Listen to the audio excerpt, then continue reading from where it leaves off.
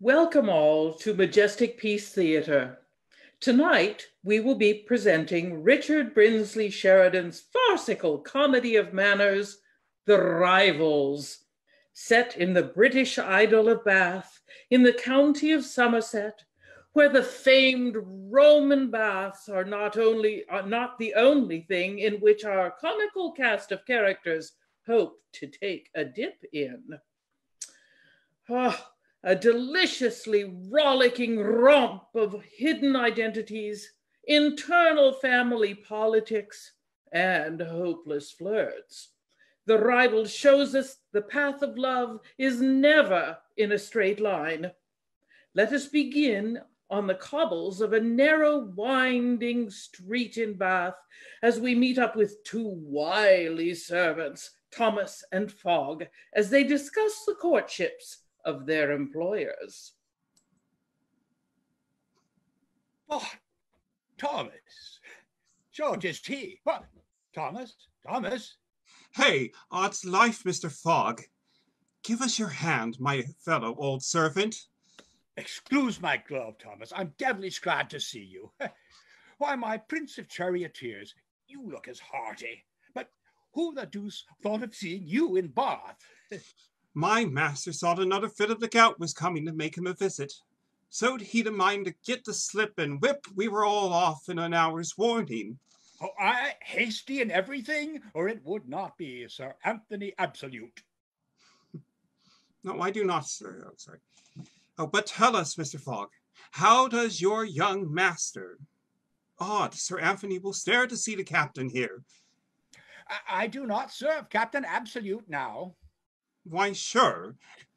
At present, I am employed by Ensign Beverley. I doubt, Mr. Fogg, you haven't changed for the better. I have not changed, Thomas. No? Why didn't you say that you had left the young master? No. Well, honest, Thomas, I must puzzle you no farther. Briefly, then, Captain Absolute and Ensign Beverley are one and the same person. The devil they are! It is indeed, Thomas. Oh, do tell us, Mr. Fogg, the meaning of it. You know I have trusted you. You'll be secret, Thomas. As a coach horse. Why, then, the cause of this is love. Love, Thomas. Love who has been a masquerader since the days of Jupiter. Aye. I had guessed there was a lady in the case. But pray, why does your master pass only for ensign? Now, if he had changed general indeed. Oh, Thomas, there lies the mystery of the matter. My master is in love with a lady of a very singular taste, a lady who likes him better as a half-pay ensign than if she knew he was son and heir to Sir Anthony Absolute, a baron of 3,000 pounds. Oh, it has an odd taste indeed, but has she got the stuff, Mr. Fogg? Is she rich, eh? Rich? Oh, why, I believe she owns half the stocks. Sloads, Thomas. She could pay the national debt as easily as I pay my washerwoman. She has a lapdog that eats out of gold. She feeds her parrots with small pearls, and all her thread papers are made of banknotes. Bravo! Faith, but does she draw kindly with the captain? As fond as pigeons. May one hear her name? Miss Lydia Languish. But there is a tough old aunt in the way, though, by the by. She has never seen my master, so we got acquainted with Miss while on a visit in Gloucester. Well, I wish they were once harnessed together in matrimony, but pray, Mr. Fogg, what kind of place is this Bath? 'Tis a good lounge. In the morning we go to the pump room, though neither my master nor I drink the waters. After breakfast, we saunter on the parades or play at a game of billiards. At night, we dance. But damn the place. I am tired of it. The regular hours stupefy me. Not a fiddle or a card after 11. However, Mr. Falkland's gentleman and I keep it up a little in private parties. Now, I'll introduce you there, Thomas. You'll like him much. Oh, sure. I know Mr. Duping. You know his master is the merry Madame Julia. I had forgot. But Thomas, oh, you must polish a little. Now, it is this wig. Oh, what the devil do you do with a wig, Thomas? None of the London whips of any degree wear ton whips now. Oh, more's the pity. More's the pity, I say. But hold, Mark, Thomas.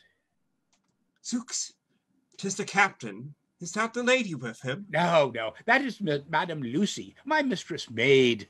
They lodge at the house, but I must tell him the news. Odd. He's giving her money. Well, Mr. Fogg? Goodbye, Thomas. I have an appointment at Guide's Porch this evening at 8. Meet me there, and we'll make a little party. We come to the home of Mrs. Malaprop, a woman of many, many, many words, most of which confound even the most dignified and loquacious of speakers. She is the guardian of the much appreciated and desired hand of the lovely Lydia Languish. We join the fair Lydia in conversation with her maidservant Lucy, who has returned from the task of gathering up what for most would be the contents of a small library. Indeed, ma'am, I traversed half the town in search of it. I don't believe there's a circulating library in Bath I ain't been at. And could you not get the reward of constancy? Oh, no, indeed, ma'am. Nor the fatal connection? No, indeed, ma'am. Nor the mistakes of the heart? No, ma'am. As ill luck would have it, Mr. Bull said Miss Suki Saunter had just fetched it away. Hey-ho. Oh, did you inquire for the delicate distress? Oh, the memoirs of Lady Woodford. Yes, indeed, ma'am. I asked everywhere for it, and I might have brought it from Mr. Fredericks, but Lady Slattern Lounger, who had just sent it home, had so soiled and dog's-eared it, it won't fit for a Christian to read. Hey-ho. Yes, I always know when Lady Slattern has been before me. She has a most observing thumb, and I believe cherishes her nails for the convenience of making marginal notes. Well, child, what have you brought me? Oh, here, ma'am. Let's see. This is the Gordian knot, and this Peregrine pickle. Here are the tears of sensibility, and Humphrey Clinker.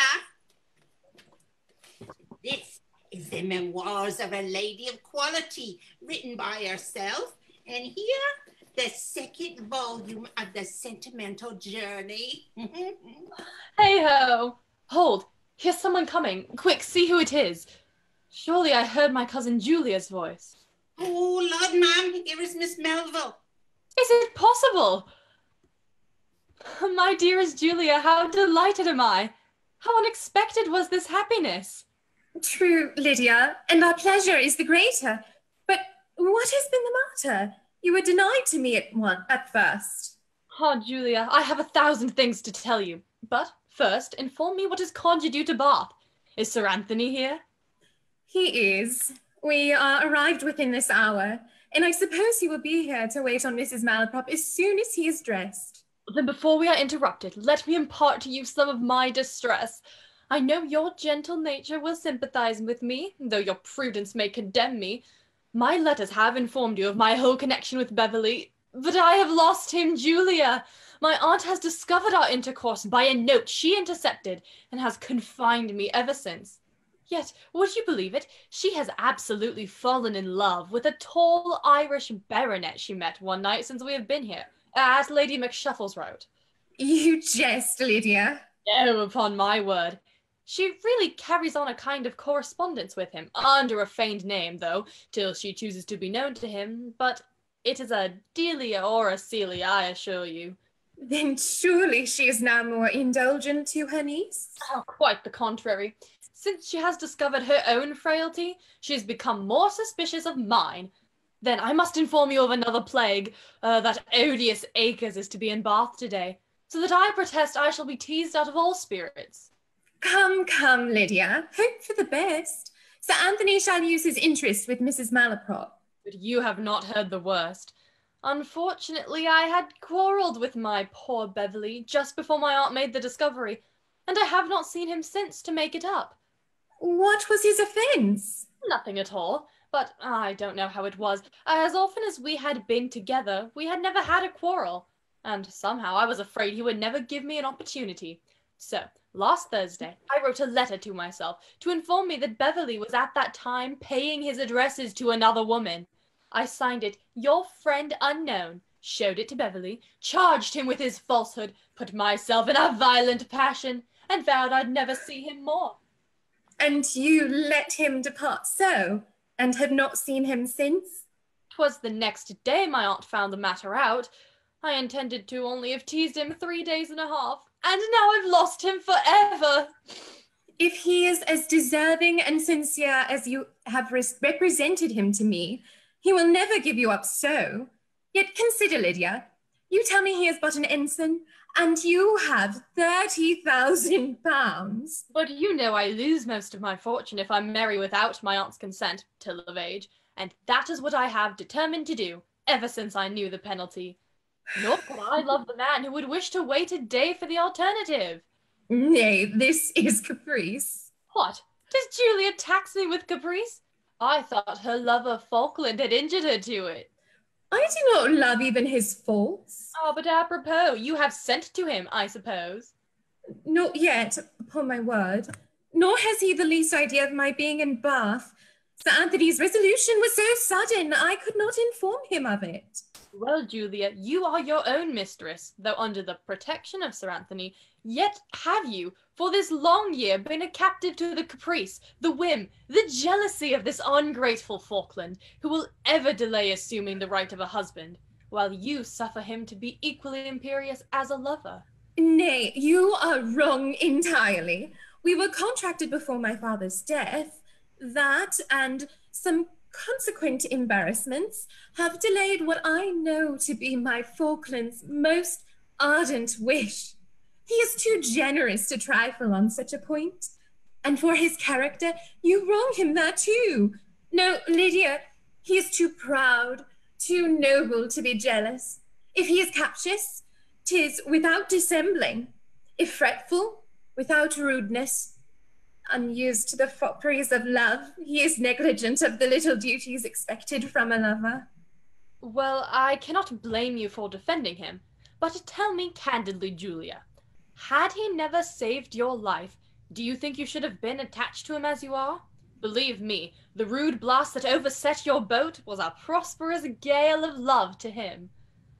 Gratitude may have strengthened my attachment to Mr. Falkland, but I have loved him before he had preserved me.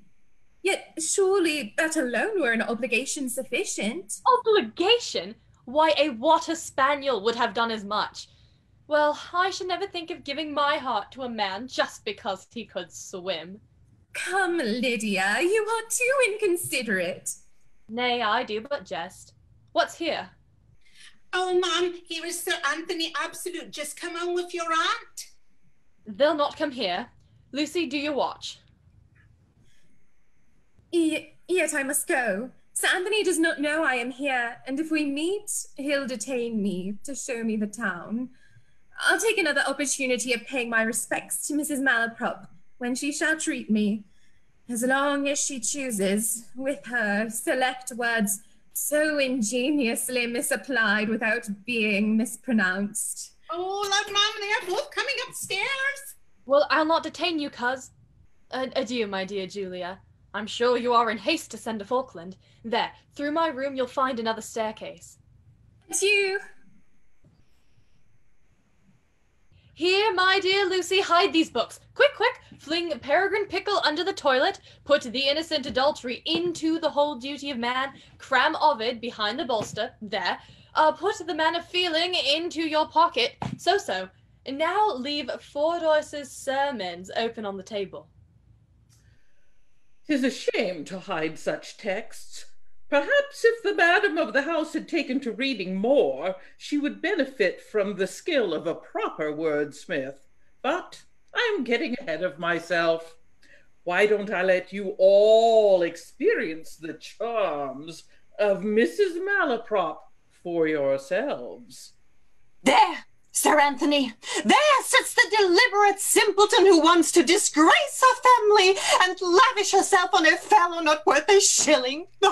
Madam, I thought you won. You thought, miss? I don't know any business you have to think at all. Thought does not become a young woman. But the point we would request of you is that you will promise to forget this fellow, to illiterate him, I say, quite from your memory. Ah, madam, our memories are independent of our wills. It is not so easy to forget. But I say it is, miss. There is nothing on earth so easy as to forget if a person chooses to set about it. I am sure I have as much forgot your poor dear uncle as if you never existed.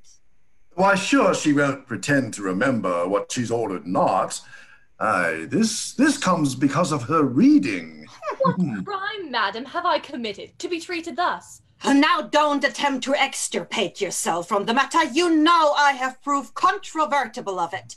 But tell me, will you promise to do as you bid? Will you take a husband of your friend's choosing? Madam, I must tell you plainly that had I no preferment for anyone else, the choice you have made would be my aversion. What business have you, miss, with preference and aversion? They don't become a young woman, and you ought to know that as both always wear off, 'tis safest in matrimony to begin with a little aversion. But suppose we're going to give you another choice. Will you promise to give up this Beverley? Could I belie my thoughts so far as to give that promise, my actions would certainly as far belie my words. Take yourself to your room. You are fit company for nothing but your own ill humours. Willingly, madam. I cannot change for the worse. Oh, but there's a little intricate hussy for you. It is not to be wondered at, Mum. All this is the natural consequence of teaching girls to read. Had I 1,000 daughters, by heaven, I'd as soon have them taught the black art as their alphabet. Nay, nay, Sir Anthony, you are an absolute misanthrope. In my way hither, Mrs. Malaprop, I observed your niece's maid coming forth from a circulating library. Oh, those are vile places indeed. Yes, madam, a circulating library in a town is as an evergreen tree of diabolical knowledge. Oh, fie, Sir Anthony, you surely speak laconically. Why, Mrs. Malaprop, in moderation now, what would you have a woman know? Observe me, Sir Anthony. I would by no means wish a daughter of mine to be a progeny of learning. I don't think so much learning becomes a young woman. For instance, I would never let her meddle with Greek or Hebrew or algebra or paradoxes or such inflammatory branches of learning. Neither would it be necessary for her to handle any of your mathematical, astronomical, diabolical instruments. But Sir Anthony, I would send her at 9 years old to a boarding school in order to learn a little ingenuity and artifice. Then, sir, she would have a supercilious knowledge in accounts, and as she grew up, I would have her instructed in geometry, that she might know something of the contagious countries. But above all, Sir Anthony, she should be mistress of orthodoxy, that she might not misspell or mispronounce words so shamefully as girls usually do, and likewise that she might reprehend the true meaning of what she is saying. This, Sir Anthony, is what I would have a woman know. And I don't think there is a superstitious article in it. Well, Mrs. Malaprop, I will dispute the point no further with you, though I must confess that you are a truly moderate and polite arguer. But, Mrs. Malaprop, to the more important point in debate, you say you have no objection to my proposal? Oh, none, I assure you. I am under no positive engagement with Mr. Akers, and as Lydia is so obstinate against him, perhaps your son might have better success? Well, madam, I will write for the boy directly. He knows not a syllable of this yet, though I have for some time had this proposal in my head. He is at present with his regiment. We have never seen your son, Sir Anthony, but I hope no objection on his side. Objection? Let him object if he dare. No, no, Mrs. Malaprop. Jack knows that the least demur puts me in a frenzy directly. Aye, in the properest way. Oh, my conscience. Nothing is so conciliating to young people as severity. Well, Sir Anthony, I shall give Mr. Akers his discharge and prepare Lydia to receive your son's invocations. And I hope you will represent her to the captain as an object not altogether illegible. Madam, I will handle this subject prudently. Well, I must leave you. And let me beg you, Mrs. Malaprop, to enforce this matter roundly to the girl. Take my advice. Keep a tight hand. If she rejects this proposal, clap her under lock and key. Such foolishness, to think one could constrain young love behind shackles like that. Have they not studied their Shakespeare? Telling a young soul no is hardly a deterrent. Well, at any rate, I shall be glad to get her from under my intuition. She has somehow discovered my partiality for so Lucius a trigger. Sure, Lucy can't have betrayed me. Oh, no, the girl is such a simpleton. I should have made her confess it. Lucy! Lucy! Did you call, ma'am? Yes, girl. Did you see Sir Lucius while you was out? No, indeed, ma'am. No glimpse of him. You are sure, Lucy, that you never mentioned... Oh, Jim and I had sooner had cut my tongue out. Well, don't let your simplicity be imposed on. No, ma'am. So, come to me presently, and I'll give you another letter to Sir Lucius. But mind, Lucy, if you ever betray what you are entrusted with, unless it be other people's secrets to me, you forfeit my malevolence forever.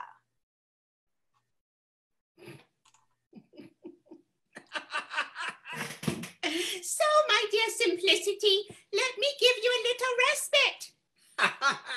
Let girls in my station be as fond as they please of appearing expert and knowing in their trusts. Commend me to a mask of silliness and a pair of sharp eyes for my own interest under it.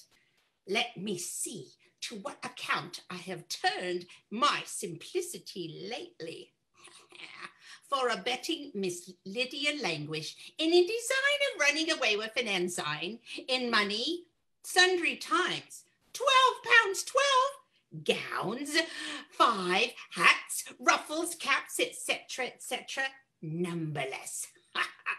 From said ensign within this last month, 6 guineas and a half, about a quarter's pay. Item from Mrs. Malaprop for betraying the young people to her, when I found matters were likely to be discovered, 2 guineas. Item from Mr. Akers for carrying divers letters, which I never delivered, 2 guineas and a pair of buckles. Item from Sir Lucius O'Trigger, 3 crowns and a silver snuff box. Well done, Simplicity.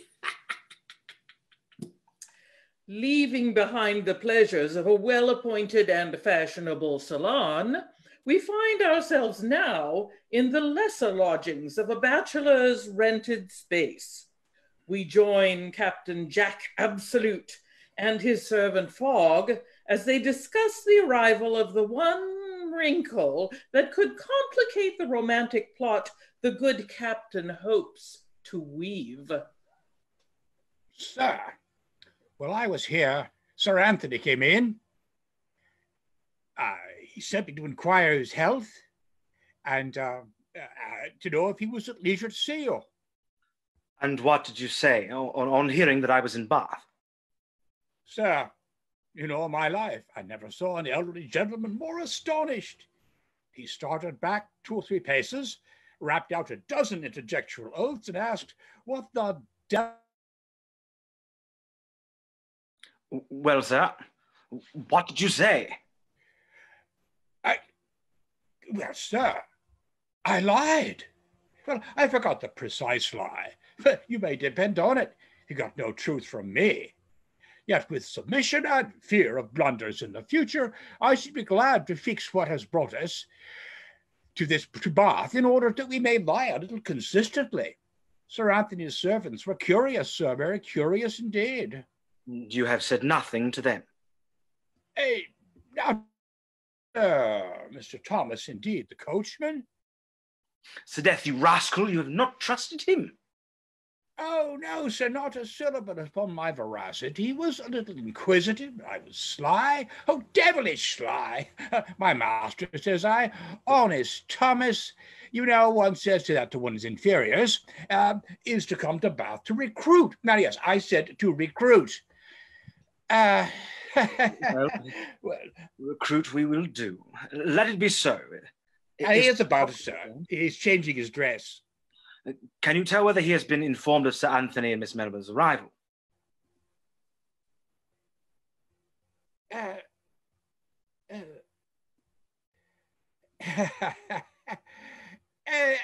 fancy not, sir. No one is, since he came in, but this gentleman. I think, sir, I hear Mr. Falkland coming down. Well, go tell him I am here. Yes, sir, yes, sir.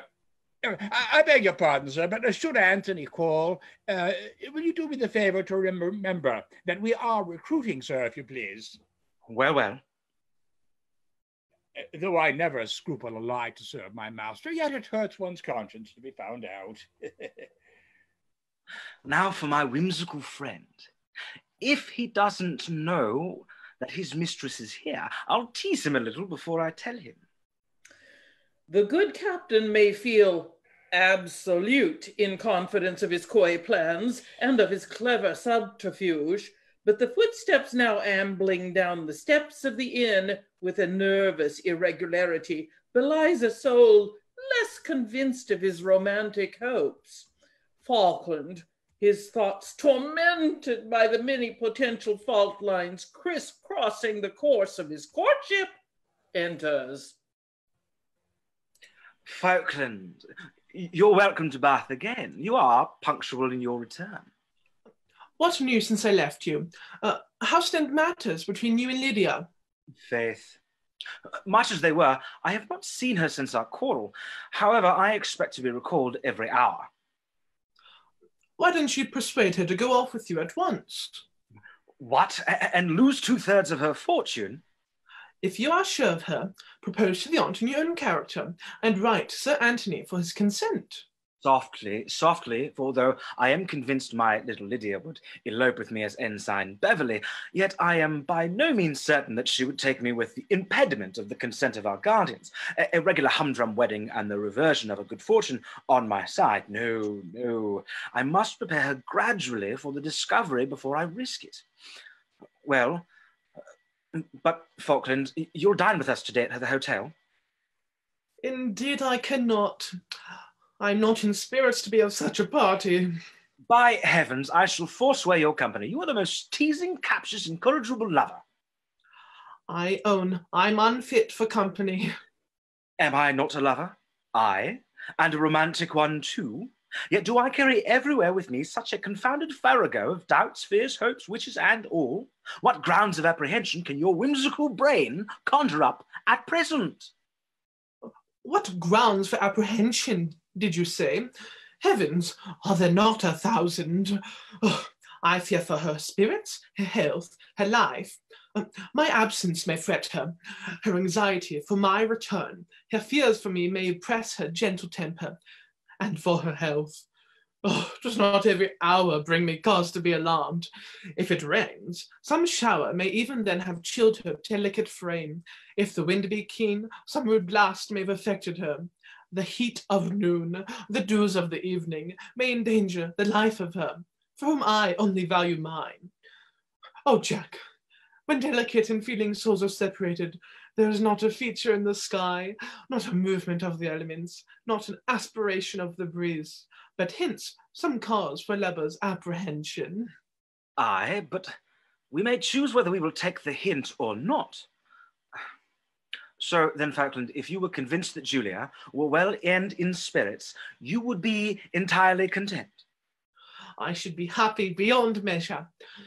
I'm anxious only for that. Then to cure your anxiety at once, Miss Melville is in perfect health and is at this moment in Bath.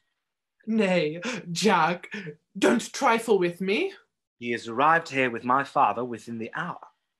Oh, my dear friend, now nothing on earth can give me a moment's uneasiness.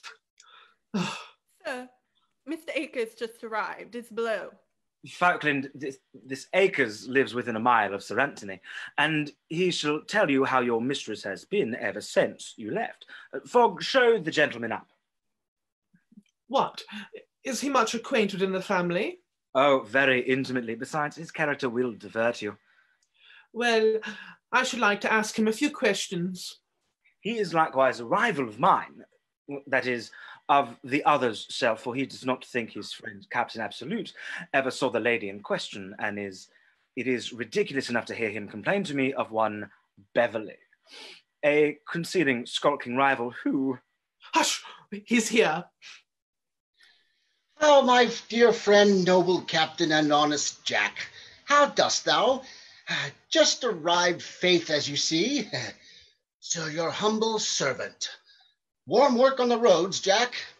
Odds, whips, and wheels, I've traveled like a comet with a tail of dust all the way as long as the Mall. Ah, Bob, you are indeed an eccentric planet, but we know your attraction hither. Give me leave to introduce Mr. Falkland to you. Mr. Falkland, Mr. Akers. Sir, I am most heartily glad to see you, sir. I solicit your connections. Hey, Jack. What this is Mr. Falkland, who, Aye, Bob, Mr. Melville's Mr. Falkland. Odd so. She and your father can be just arrived before me. I suppose you have seen them. Ah, Mr. Falkland, you are indeed a happy man. I have not seen Miss Melville yet, sir. I hope she enjoyed full health and spirits in Devonshire. Oh, never knew her any better in my life, sir. Never better. Indeed. I did hear that she had been a little indisposed. False, sir. Only said to vex you. Quite the reverse, I assure you. There, Jack. You see, she has the advantage of me. I had almost fretted myself ill. Now, are you angry with your mistress for not having been sick? No. You misunderstand me. Yet surely a little trifling indisposition is not an unnatural consequence of absence from those we love.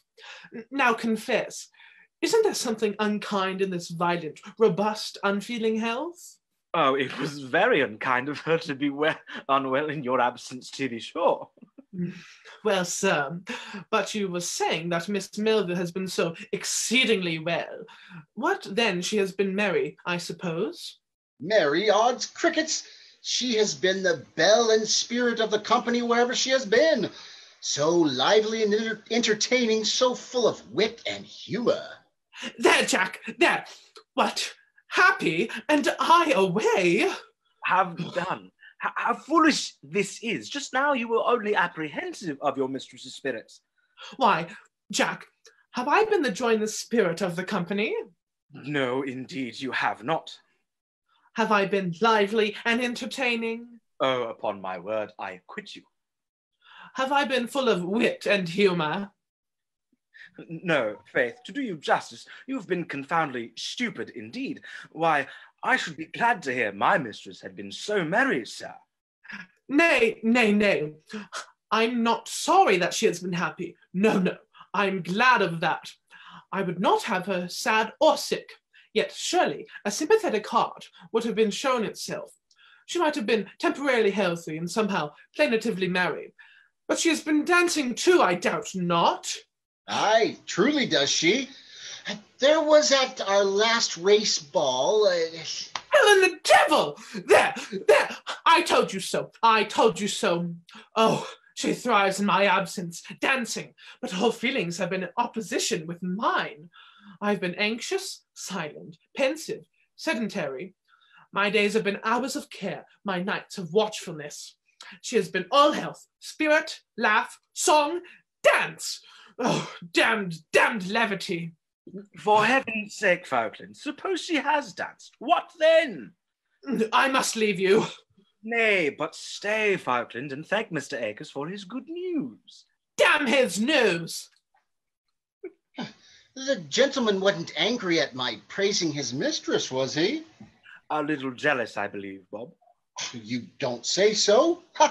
Jealous of me? That's a good joke. There is nothing strange in that, Bob. Let me tell you, that sprightly grace and insinuating manner of yours will do some mischief among the girls here. You joke. Mischief. But you know I am not my own property.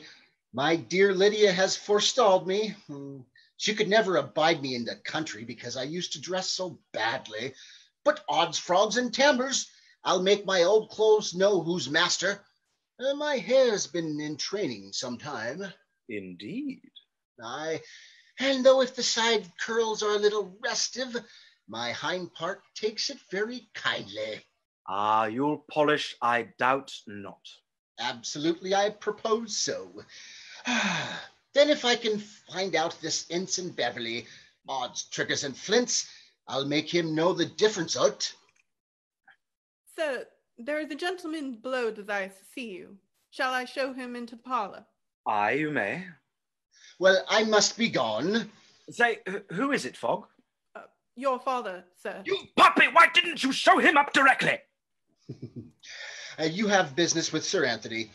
I expect a message from Mrs. Malaprop at my lodgings. I have also sent for my dear friend Sir Lucius O'Trigger. Adieu, Jack. We must meet at night.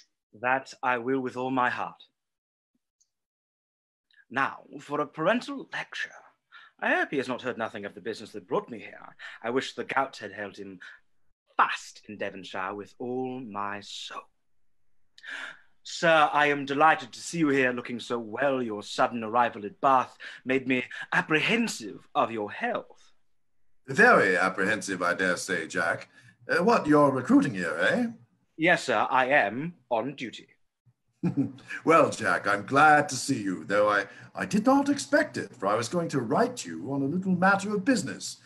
Jack, I've been considering that I grow old and infirm, and shall probably not trouble you long. Pardon me, sir, I never saw you look more strong and hearty, and I pray frequently that you may continue so. I hope your prayers may be heard, with all my heart. Well then, Jack, I've been considering that I am so strong and hearty that I may continue to plague you for a long time to come. Now, Jack, I am sensible that the income of your commission and what I have hitherto allowed you is but a small pittance for a lad of your spirit. Sir, you are very good. I have resolved, therefore, to fix you at once in a noble independence. Sir, your kindness overpowers me. Such generosity makes the gratitude of reason for more lively than the insensations ever of the filial affection. I'm glad you're so sensible of my attention, and you shall be the master of a large estate in just a few weeks. Let my future life, sir, speak my gratitude. I cannot express the sense I have of your munificence. Yet, sir, I presume you would not wish me to quit the army. Oh, well, that shall be as your wife chooses. My wife, sir? Aye, a wife, yes. Why, did I not mention her before? Not a word, sir. Odd so. I mustn't forget her, though. Yes, Jack, the independence that I was talking of is by marriage. The fortune is saddled with a wife, you see. But I suppose that makes no difference. Sir, you amaze me. Why the devil? What's the matter? Just now you were all gratitude and duty. I was, sir. You take me to be of independence and fortune, but not a word of a wife. Why, what difference does that make? All's life, sir. If you have the estate, you must take it with the livestock on it as it stands. If our happiness is to be the price, I must beg leave to decline the purchase. Pray, sir, who is this lady? What's that to you, sir? Come, give me your promise to love and marry her directly. Sure, sir, this is not very reasonable to summon my affections for a lady I know nothing of.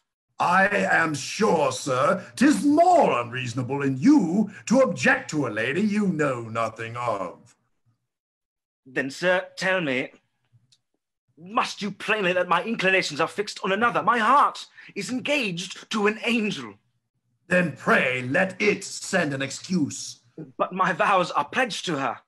Harkee, Jack, I have heard you for some time with patience. I have been cool, quite cool. But take care. You know I am compliance itself when I am not thwarted. No one more easily led when I have my own way. But don't put me in a frenzy. Sir, in this I cannot obey you. Now, damn me if I ever call you Jack again while I live. This is reason and moderation indeed. None of your passion, sir. None of your violence, if you please. It won't do with me. I promise you. Indeed, sir. I am never was crueler in my life. Oh, 'tis a confounded lie. I know you are in a passion in your heart. Nay, sir, upon my word. So you will fly out. Can't you be cool like me? What the devil good could passion do? Passion is of no service, you impudent, insolent, overbearing reprobate. You play upon the meekness of my disposition, yet take care. The patience of a saint may be overcome at last. But mark, I give you 6 hours and a half to consider this. If you then agree without any condition to do everything on earth that I choose, why, confound you, I may in time forgive you. If not, zoons, don't enter the same hemisphere with me. Don't dare breathe the same air or use the same light with me. If you got to get an atmosphere and sun of your own, I'll disown you, I'll disinherit you, I'll unget you. And damn me if I ever call you Jack again. Mild, gentle, considerate father, what a tender method of giving his opinion in these matters Sir Anthony has. I dare not trust him with the truth.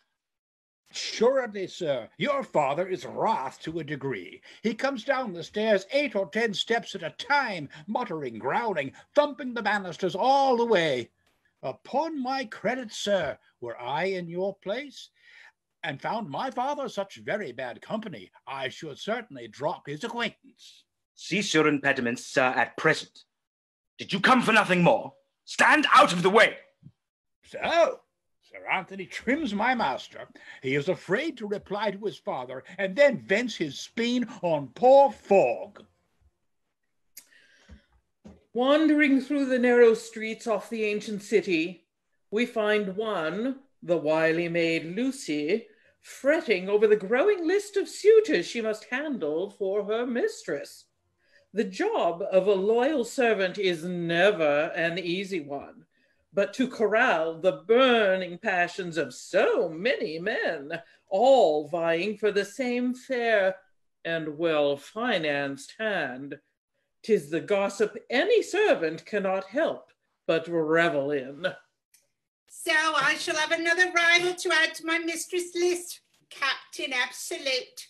However, I shall not enter his name till my purse has received notice in form. Oh, poor Acres is dismissed.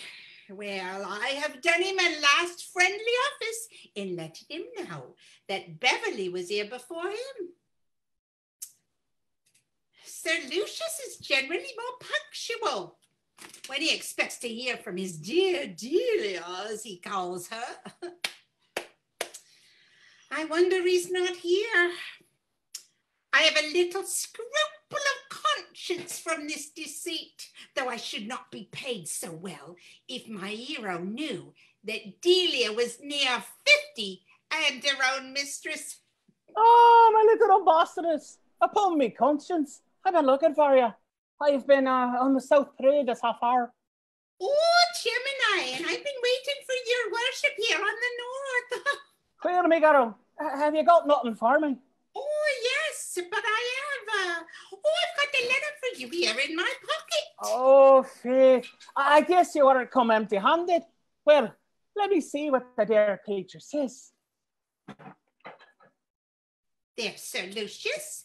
Ah, sir, there is often a sudden instinctive impulse in love that has a greater induction than years of domestic combination. Such was the commotion I felt at the first superfluous view of Sir Lucius of Trigger. Oh, very pretty upon me word. Female punctuation forbids me to say more. Bid me add that it would give me joy infallible to find Sir Lucius worthy the last criterion of my affections. Dahlia, oh, upon me conscience. Lucy, your lady, is a great mistress of language. Faith, she's quite the queen of the dictionary. Aye, sir, a lady of her experience. Experience? What? That's 17. Oh, true, sir. But then she reads so. Oh, my stars, how she will read offhand. Faith, she must be very deep read to write this way. Though she rather is an arbitrary writer too, for here are a great many poor words pressed into the service of this note that would get her habeas corpus from any court in Christendom. Ah, Sir Lucius, if you were to hear how she talks of you. Tell her I'll make her the best husband in the world, and Lady O'Trigger into the bargain. But we must get the old gentlewoman's consent and do everything fairly. Nay, Sir Lucius, I thought you weren't rich enough. Upon my word, young woman, you have hit it. However, my pretty girl, here's a bit of something to buy you a ribbon, and meet me in the evening, and I'll give you an answer to this.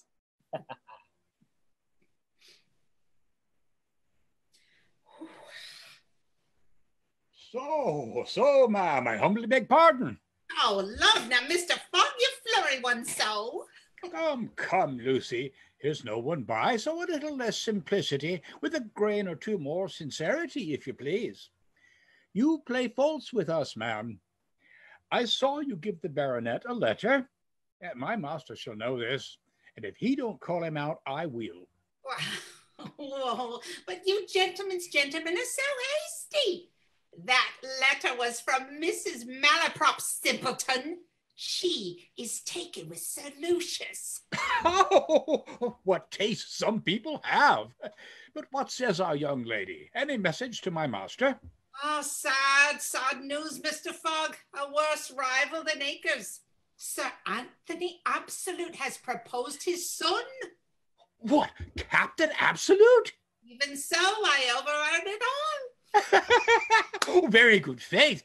Oh, goodbye, Lucy. I must away with this news. Well, you may laugh, but it is true, I assure you.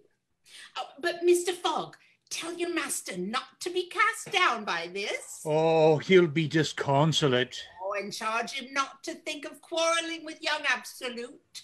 Oh, never fear, never fear. Be sure, bid him keep up his spirits. We will. When a plan well laid appears to be coming to fruition, Captain Jack Absolute, flush with what he hopes to be the first of many victories, now savors for but a moment the step closer to his great desires. No, celebrations will have to wait for greater achievements, for there is still work to be done.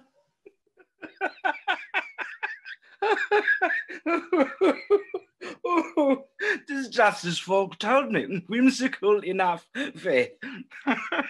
My father wants to force me to marry the very girl I am plotting to run away with. He must not know of my connection with her yet a while. However, I'll read my recantation instantly. My conversion is something sudden indeed, but I can assure him it is very sincere. So... Oh, here he comes. He looks plaguey gruff. No, I'll die sooner than forgive him. Die, did I say? I lived these 50 years to plague him. At our last meeting, his impudence had almost put me out of my temper.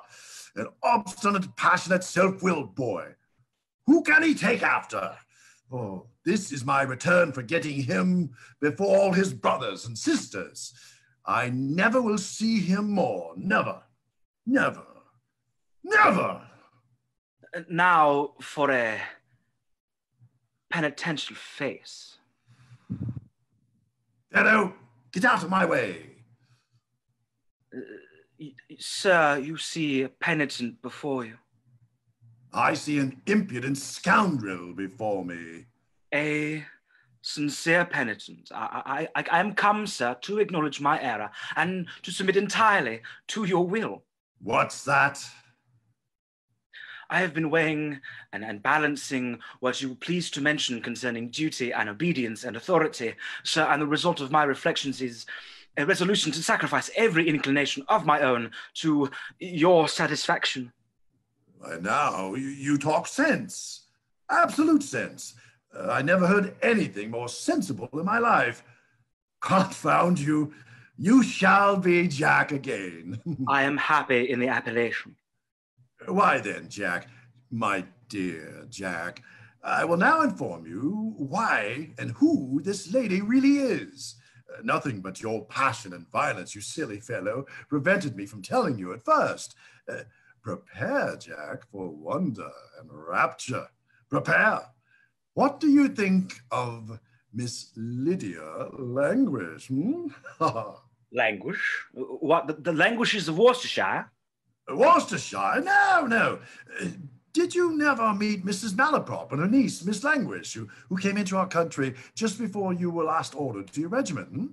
Malaprop, Languish. Yes. I don't remember ever to have heard the names before. If I please you in this affair, 'tis all I desire. I am entirely at your disposal, sir. And your respect and duty. But come along with me. I'll write a note to Mrs. Malaprop, and you shall visit the lady directly. If only the course of love could run so smooth for all. We find one Falkland waiting in the dressing room of his beloved Julia, lost in the swirling ebbs and flows of his self-imposed neurosis. Will he talk himself out of the love of a fair and witty young woman? They told me Julia would return directly. I wonder, is she not yet come? How mean does this captious, unsatisfied temper of mine appear to be my cooler judgment? I am ever ungraciously fretful and madly capricious. I am conscious of it, yet I cannot correct myself. What tender, honest joy sparkled in her eyes when we met. How delicate was the warmth of her expression. I was ashamed to appear less happy. She's coming.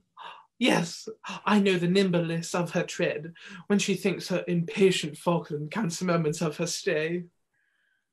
I had not hoped to see you again so soon. Could I, Julia, be contented with my first welcome, restrained as we were by the presence of a third person? Oh, Falkland, when your kindness can make me thus happy, let me not think that I discovered something of coldness in your first salutation. 'Twas but your fancy, Julia.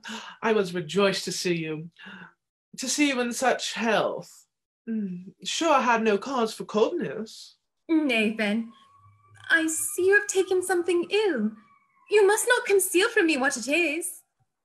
Well then, shall I own to you that my joy at hearing of your health and arrival here by your neighbour Acris was somewhat damped by his dwelling much on the high spirits you had enjoyed in Devonshire, on your mirth, your singing and dancing.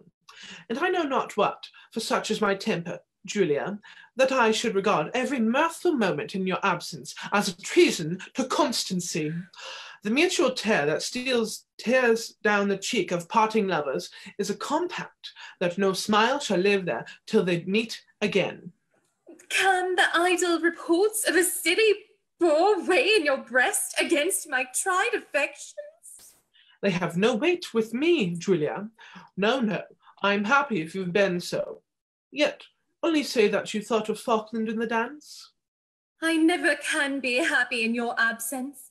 Believe me, Falkland, I mean not to upbraid you when I say that I have often dressed sorrow in smiles, lest my friend should guess what had caused my tears. You were ever all goodness to me. Oh, I'm a brute. But when I but admit a doubt of your true constancy... If ever without such cause from you, as I will not suppose possible, you find my affections veering but a point, may I become a proverbial scoff for levity and base ingratitude. Oh, Julia, that last word is grating to me. I would I had no title to your gratitude. Search your heart, Julia.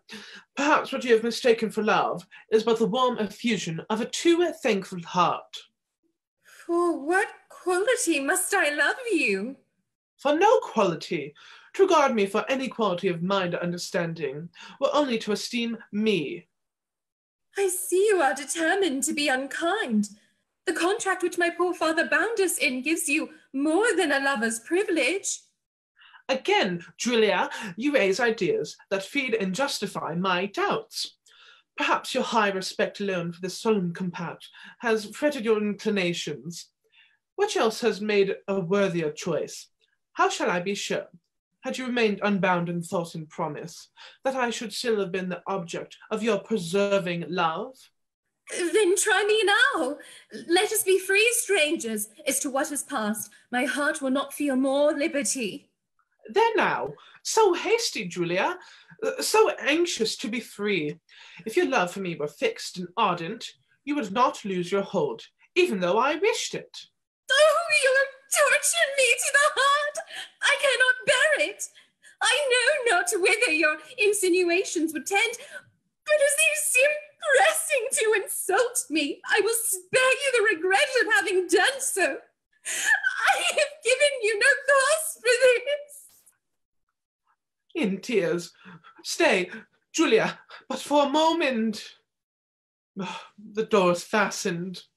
Julia, my soul, but for one moment. I hear her sobbing. 'Tis death. What a brute I am to use her thus. Yet stay. She is coming now.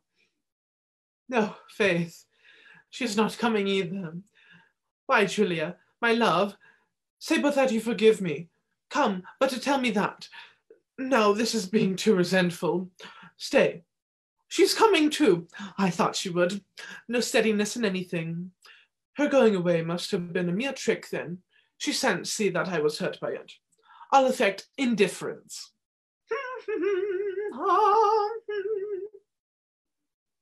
No, zoons, she's not coming. Nor don't intend it, I suppose. This is not steadiness, but obstinacy. Yet I deserve it. What, after so long an absence, to quarrel with her tenderness? 'Twas barbarous. I should be ashamed to see her now. I'll wait till her resentment is abated, and when I distressed her so again, may I lose her forever. Still in the flush of victory, at maneuvering his way back into his father's good graces, we now find the dashing young Captain Jack Absolute, his charms turned up a few more notches in the sitting room of one Mrs. Malaprop, the dragon that guards the fair maiden in her tower, and the next obstacle to be overcome. What powers exist in the subtle flattery of a well-educated man of high status? Let us join them as he seeks to lavish upon the astute guardian the fullness of his gentlemanly ways of persuasion. You being Sir Anthony's son, Captain, would itself be a sufficient accommodation. But from the ingenuity of your appearance, I am convinced you deserve the character here given of you. Permit me to say, madam, that as I never yet have had the pleasure of seeing Miss Languish, my principal inducement of this affair at present is the honor of being allied to Mrs. Malaprop, of whose intellectual accomplishments, elegant manners, and unaffected learning, no tongue is silent. Oh, sir, you do me infinite honor. I beg, Captain, you'll be seated. Few gentlemen nowadays know how to value the ineffectual qualities in a woman. It is but too true indeed, ma'am. Ah, he is the very pineapple of politeness. You are not ignorant, Captain, that this giddy girl has somehow contrived to fix her affections on a beggarly, strolling, eavesdropping ensign whom none of us has seen and nobody knows anything of. Oh, I have heard the silly affair before. I am not all prejudiced against her on the account. Ah, you are very good and very considerate, Captain. I am sure I have done everything in my power since I exploded the affair. Long ago, I laid my positive conjunctions on her never to think on the fellow again. I have since laid Sir Anthony's preposition before her, but I am sorry to say she seems resolved to decline every particle that I did enjoin her. It must be very distressing indeed, ma'am.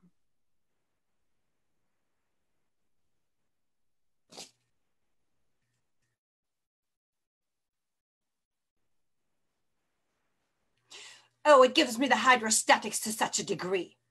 I thought she had persisted from corresponding with him, but behold, this very day I have interceded another letter from the fellow, but I believe I have it in my pocket.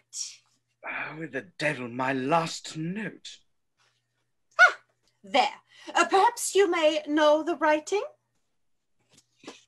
I think I have seen this hand before. Oh. Yes, I certainly must have seen this hand before. Nay, but read it, Captain. My soul's idol, my adored Lydia, very tender indeed. A tender, aye, and profane too, on my conscience. I am excessively alarmed at the intelligence you send me, the more so as my new rival... That's you, sir. ...has universally the character of being an accomplished gentleman and a man of honour. Well, that's handsome enough. Oh, the fellow has some design in writing so. That he had. I'll answer for him, ma'am. But go on, sir. You'll see presently. As for the old weather-beaten she-dragon who guards you, who can he mean by that? Me, sir! Me! He means me! There, what do you think now? But go on a little further. Impudent scoundrel. It shall go hard, but I will endure her vigilance, as I am told the same ridiculous vanity, which makes her deck her dull chat with hard words which she don't understand. There, sir, an attack upon my language. What do you think of that? An aspersion upon my parts of speech. Was there ever such a brute? Sure, if I reprehend anything in this world, it is the use of my oracular tongue and a nice derangement of epitaphs. He deserves to be hanged and quartered. Let me see. Same ridiculous vanity. You need not read it again, sir. I beg your pardon, ma'am. Does also lay her open in the grossest deceptions from flattery and pretended admiration, an impudent coxcomb, so that I have a scheme to see you shortly with the old harridan's consent, and even to make her a go-between in our interview. Was ever such assurance? But did you hear anything like it? He'll elude my vigilance, will he? Ha ha, yes, he's very likely to enter these doors. We'll try to see who can plot best. So we will, ma'am. So we will. A conceited puppy. Well, but Mrs. Malaprop, as the girl seems so infatuated by this fellow, suppose you were to wink at her corresponding with him for a little time. Let her even plot an elopement with him. Then do you connive at her escape, while I, just in the nick, will have the fellow laid on his heels and fairly contrive to carry her off in his stead. Oh, I am delighted with the scheme. Never was anything better perpetrated. But pray, could not I see the lady for a few minutes now? I should try her temper a little. Why, I don't know. I doubt she is not prepared for a visit of this kind. Oh, Lord, she won't mind. Only tell her Beverley. Sir! Gentle, good tongue. Why did you say Beverley? I was only going to propose that you should tell her, by way of jest, that it was Beverley who was below. She'll come down fast enough then. Huh. 'Twould be a trick she well deserves. Besides, you know the fellow tells her he'll get my consent to see her. Let him if he can, I say again. Lydia, come down here. He'll make a go between in their interviews. Come down, I say, Lydia. Oh, I don't wonder at your laughing. His impudence is truly ridiculous. Well, I'll go and tell her at once who it is. She shall know that Captain Absolute is come to wait on her, and I'll make her behave as becomes a young woman. As you please, ma'am. One would think now that I might throw off all disguise at once and seize my prize with security, but such is Lydia's caprice that to undeceive were probably to lose her. I'll see whether she knows me.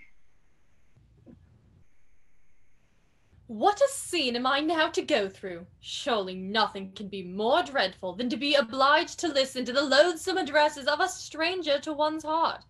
There stands the hated rival, an officer too. But oh, how unlike my Beverley. I wonder he don't begin. Truly, he seems a very negligent wooer. Quite at his ease, upon my word. I'll speak first. Mr. Absolute. Ma'am? Oh, heavens, Beverley! Hush! Hush, my life. Softly, be not surprised. I am so astonished, and so terrified, and so overjoyed. For heaven's sake, how came you here?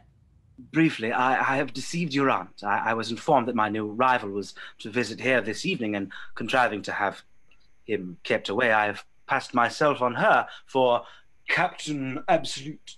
Oh, charming. And she really takes you for young Absolute? Oh, she's convinced of it. But we trifle with our precious moments. Such another opportunity may not occur. Will you then, Beverley, consent to forfeit that portion of my paltry wealth, that burden on the wings of love? Oh, come to me, rich only thus, in loveliness. Bring no portion to me but thy love. 'Twill be generous in you, Lydia, for well you know it is the only dowry your poor Beverley can repay. How persuasive are his words. How charming will poverty be with him. Ah, my soul, what a life we will then live.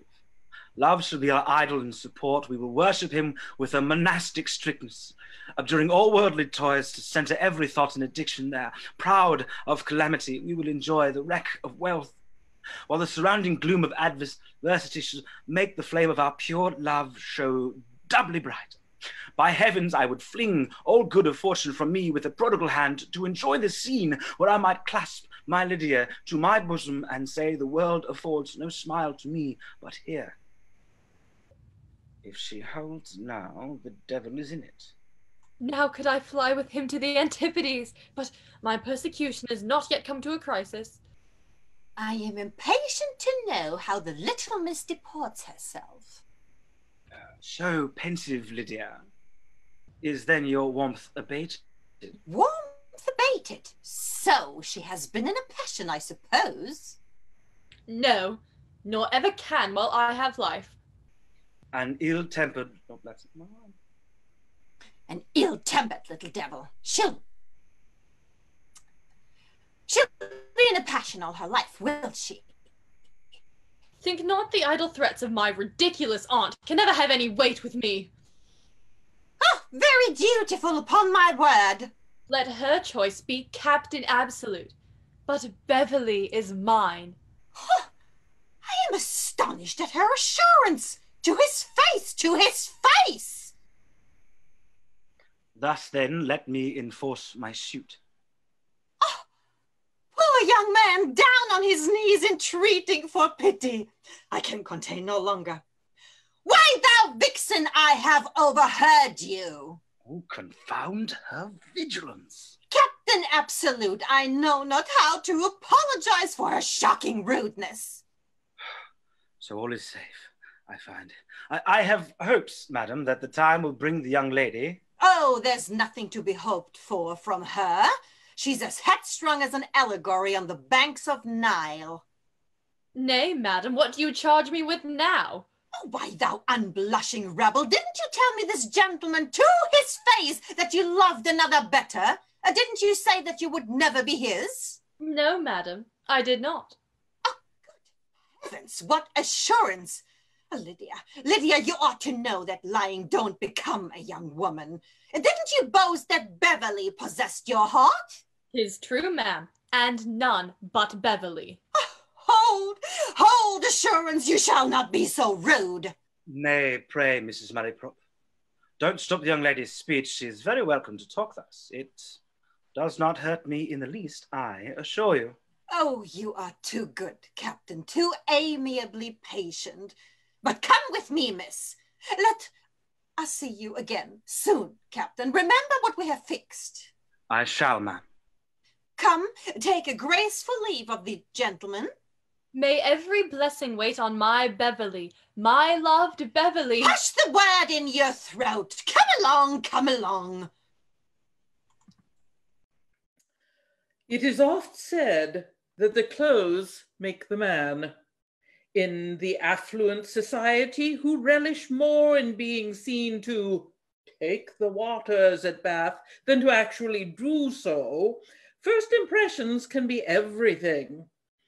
A tattered hem or a broken braid of gold thread is hardly a good way to ingratiate yourself, especially if the hand of a fair young woman of wealth is the reason you have taken up lodgings in the ancient Roman settlement. In his more humble of lodgings, we find Bob Acres and his servant as he attempts to woo the fair Lydia, bedecked in the best his new money could afford. But will it be enough to get past the hawk-like eyes of her chaperone? Indeed, David. Do you think I become it so? Oh, you are quite another creature, believe me, by the mass. Dress does make a difference, David. 'Tis all and all, I think. See if there are any letters for me. I will. By the mass, I can't help looking at your head. Oh, sink and slide, coupe. Oh, confound the first inventors of cotillion, say I. They are as bad as algebra to us country gentlemen. Here is Sir Lucius O'Trigger to wait on you, sir. Show him in. Hi, Mr. Acres. I'm delighted to embrace you. My dear Sir Lucius, I kiss your hands. Pray, my friend. What has brought you so suddenly to Bath? Faith, I have followed Cupid's jack-o'-lantern and found myself in a quagmire at last. In short, I have been very ill-used, Sir Lucius. I don't choose to mention names, but look on me as a very ill-used gentleman. Hey, what is the case? Ask no names. Oh, mark me, Sir Lucius, I fall as deep as need be in love with a young lady. Oh. Her friends take my part. I follow her to Bath. Send word of my arrival and receive answer that the lady is to be otherwise disposed of. This, Sir Lucius, I call being ill-used. Very ill. Upon my conscience. Pray, can you divine the cause of it? Why, there's the matter. She has another lover, one Beverley, who I am told is now in Bath. Odds, slanders, and lies, he must be at the bottom of it. A rival in the case is there. And you think he's supplanted you unfairly?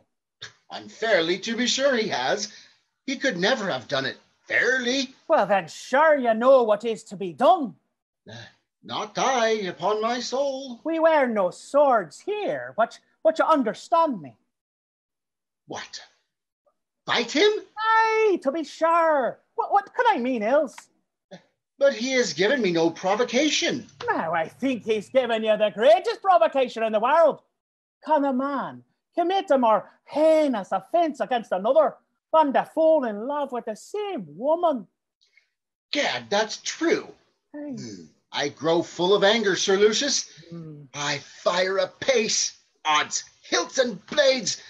I find a man may have a deal of valor in him and not know it. But couldn't I contrive to have a little right of my side? What the devil signifies right when your honour's concerned? Do you think Achilles or my little Alexander the Great ever inquired where the right lay?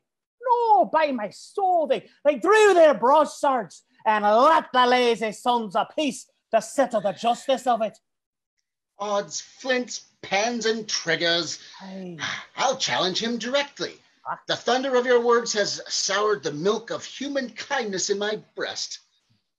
Zounds, as the man in the play says, I could do such deeds. Come, there must be no passion at all in the case. These things should always be done civilly. I must be in a passion, Sir Lucius. I must be in a rage. Oh, dear Sir Lucius, let me be in a rage, if you love me. Come, here's a pen and paper. Well, I would the ink were red. How shall I begin? Oh, odd slanders and blades. I'll write a good hand, however. Pray, compose yourself. Come. Oh, now, shall I begin with an oath? Do, Sir Lucius, let me begin with a damn. Do the thing decently, like a Christian. Look, all right, begin now, sir. That's too civil by half. To prevent the confusion that might arise. Well? Okay, from our both addressing the same lady.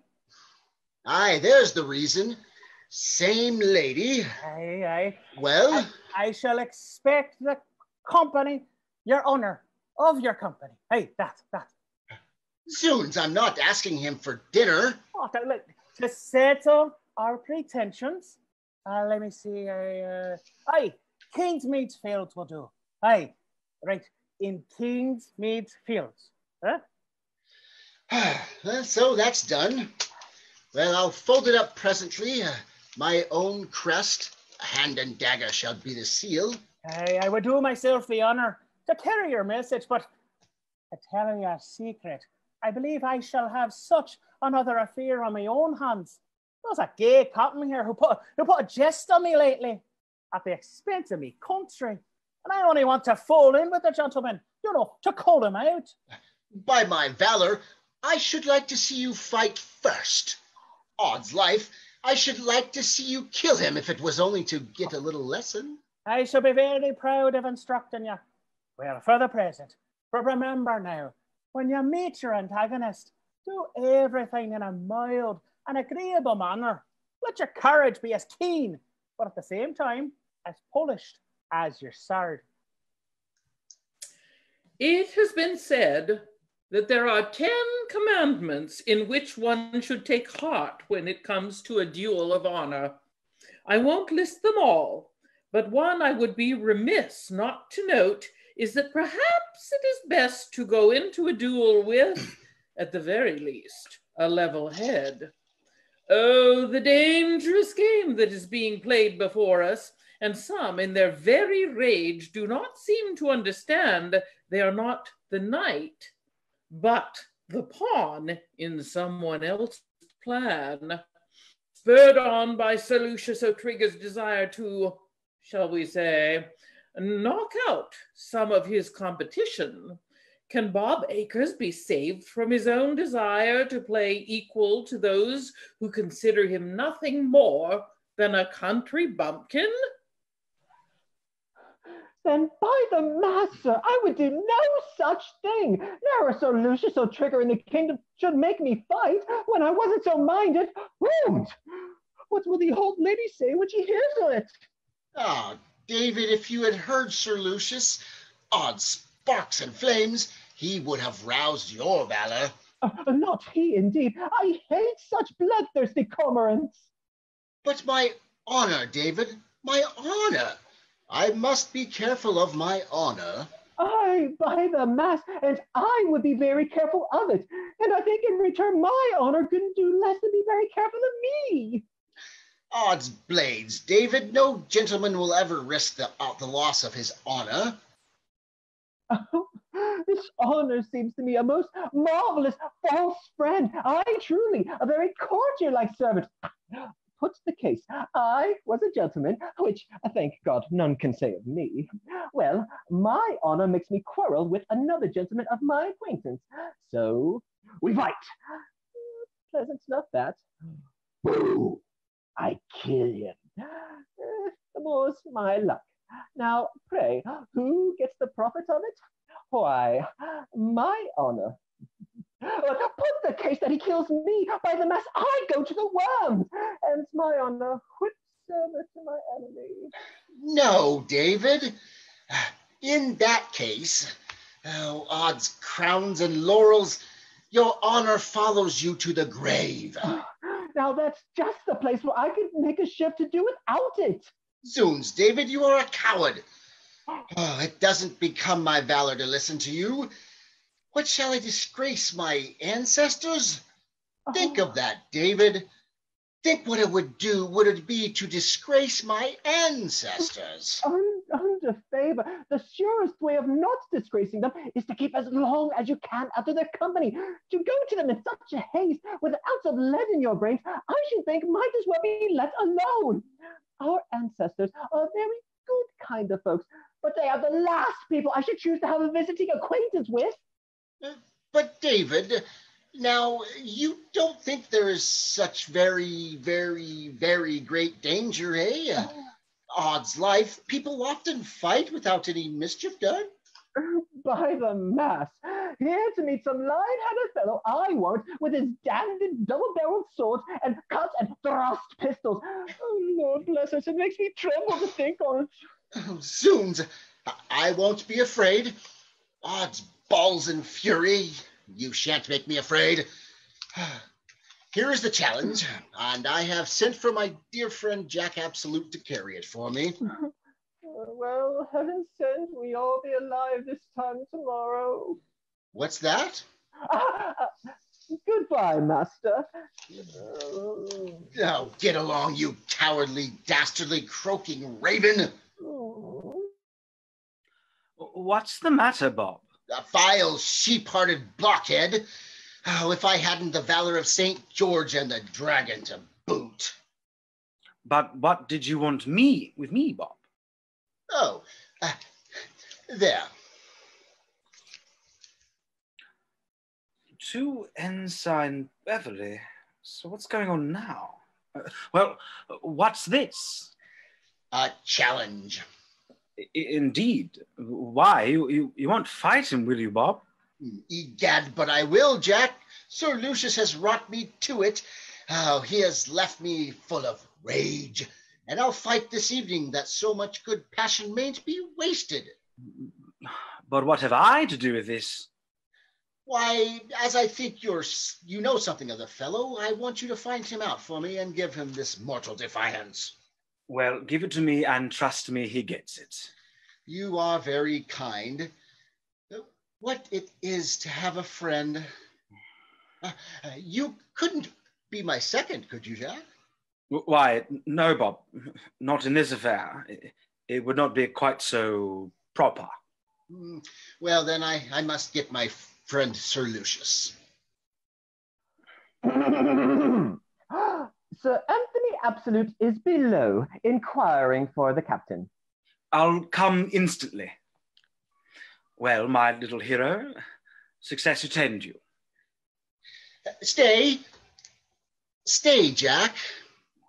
If Beverley should ask you what kind of man your friend Akers is, do tell him I'm a devil of a fellow. Will you, Jack? To be sure I shall. Do. And if that frightens him, egad, perhaps he mayn't come. So tell him, generally I kill a man a week. Will you, Jack? I will. I'll say you were called in the country Fighting Bob. Right. But 'tis all to prevent mischief, for I don't want to take his life if I clear my honor. No? That's very kind of you. Why, you don't wish me to kill him, do you, Jack? No, upon my soul, I do not. Remember, Jack, a determined dog. Aye, aye, Fighting Bob. It would seem it is not just among the suitors that we have a true battle of wits going on, for the discordant din of disagreements is playing out in the finely appointed sitting room of Mrs. Malaprop. Perhaps they truly haven't heeded my warning of the perils of interfering in the course of young love. But who can hold to their stubbornness the longest? Why, thou perverse one, tell me what you can object to him. Isn't he a handsome man? Tell me that. A genteel man? A pretty figure of a man? She little thinks whom she is praising. So is Beverley, ma'am. Oh, no comparisons, miss, if you please. Comparisons don't become a young woman. No, Captain Absolute is indeed a fine gentleman. Aye, the Captain Absolute you have seen. Then he's so well-bred, so full of alacrity and adulation, and has so much to say for himself, in such a good language, too. His physiognomy is so grammatical. Then his presence is so noble. I protest, when I saw him, I thought of what Hamlet says in the play. Hesperian curls, the front of Job himself, and I, like March, to threaten at command, a station like Harry Mercury knew. Something about kissing on a hill. However, the similitude struck me directly. How enraged she'll be presently when she discovers her mistake. Sir Anthony and Captain Absolute are here below, ma'am. Show them up here. Now, Lydia, I insist on your behaving as becomes a young woman. Show your good breeding, at least, though you have forgot your duty. Madam, I have told you my resolution. I shall not only give him no encouragement, but I won't even speak to or look at him. Here we are, Mrs. Malaprop, come to mitigate the frowns of unrelenting beauty. And difficulty enough I had to bring this fellow. I don't know what's the matter, but had I not held him by force, he'd have given me the slip. You have infinite trouble, Sir Anthony, in the affair. Lydia, rise, I beseech you, pay your respects. I hope, madam, that Miss Languish has reflected on the worth of this gentleman, and the regard due to her aunt's choice, and my alliance as well. Now, Jack, speak to her. Devil shall I do? You see, sir, she won't even look at me whilst you are here. I knew she wouldn't. I told you so. Let me entreat you, sir, to leave us together.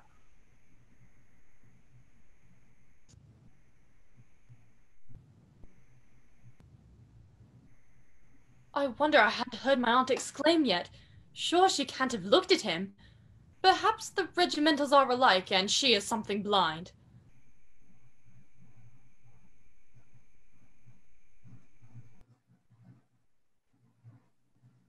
Well, I am sorry to say, Sir Anthony, that my affluence over my niece is very small. Turn around, Lydia. I blush for you. May I not flatter myself that Miss Languish will assign what cause of dislike she can have to my son? Why don't you begin, Jack? Speak, you puppy, speak! It is impossible, Sir Anthony. She can't have any. She will not say she has. Why don't you answer? Then, madam, I trust that a childish and hasty predilection will be no bar to Jack's happiness. Zounds, sir, why don't you speak? I think my lover seems as little inclined to conversation as myself. How strangely blind my aunt must be. Madam, faith, sir, I am so confounded and so confused. I told you I should be so, sir. I knew it. The tremor of my passion entirely takes away my presence of mind. But it doesn't take away your voice, fool, does it? Go up and speak to her directly. Sir Anthony, shall we leave them together? You Not yet, stubborn ma'am. little vixen! Not yet. What the devil are you at, Jack? Unlock your jaws, sir, or...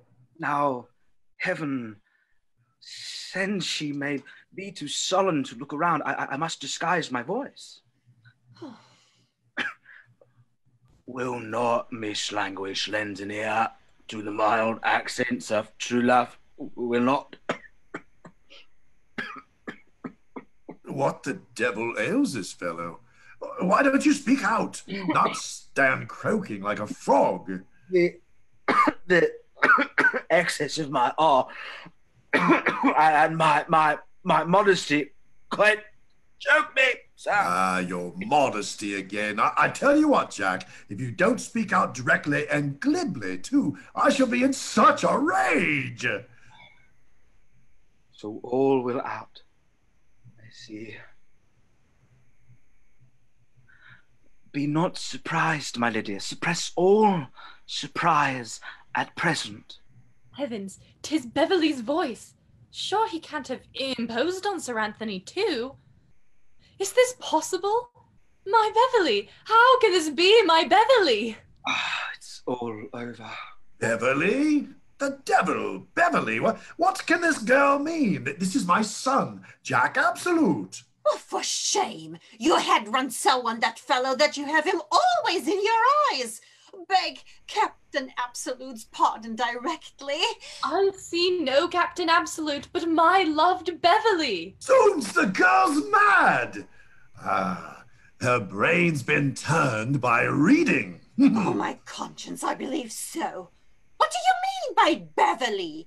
You saw Captain Absolute before today. There he is, your husband that shall be. With all my soul, ma'am, when I refuse my Beverley. Oh, she's as mad as Bedlam.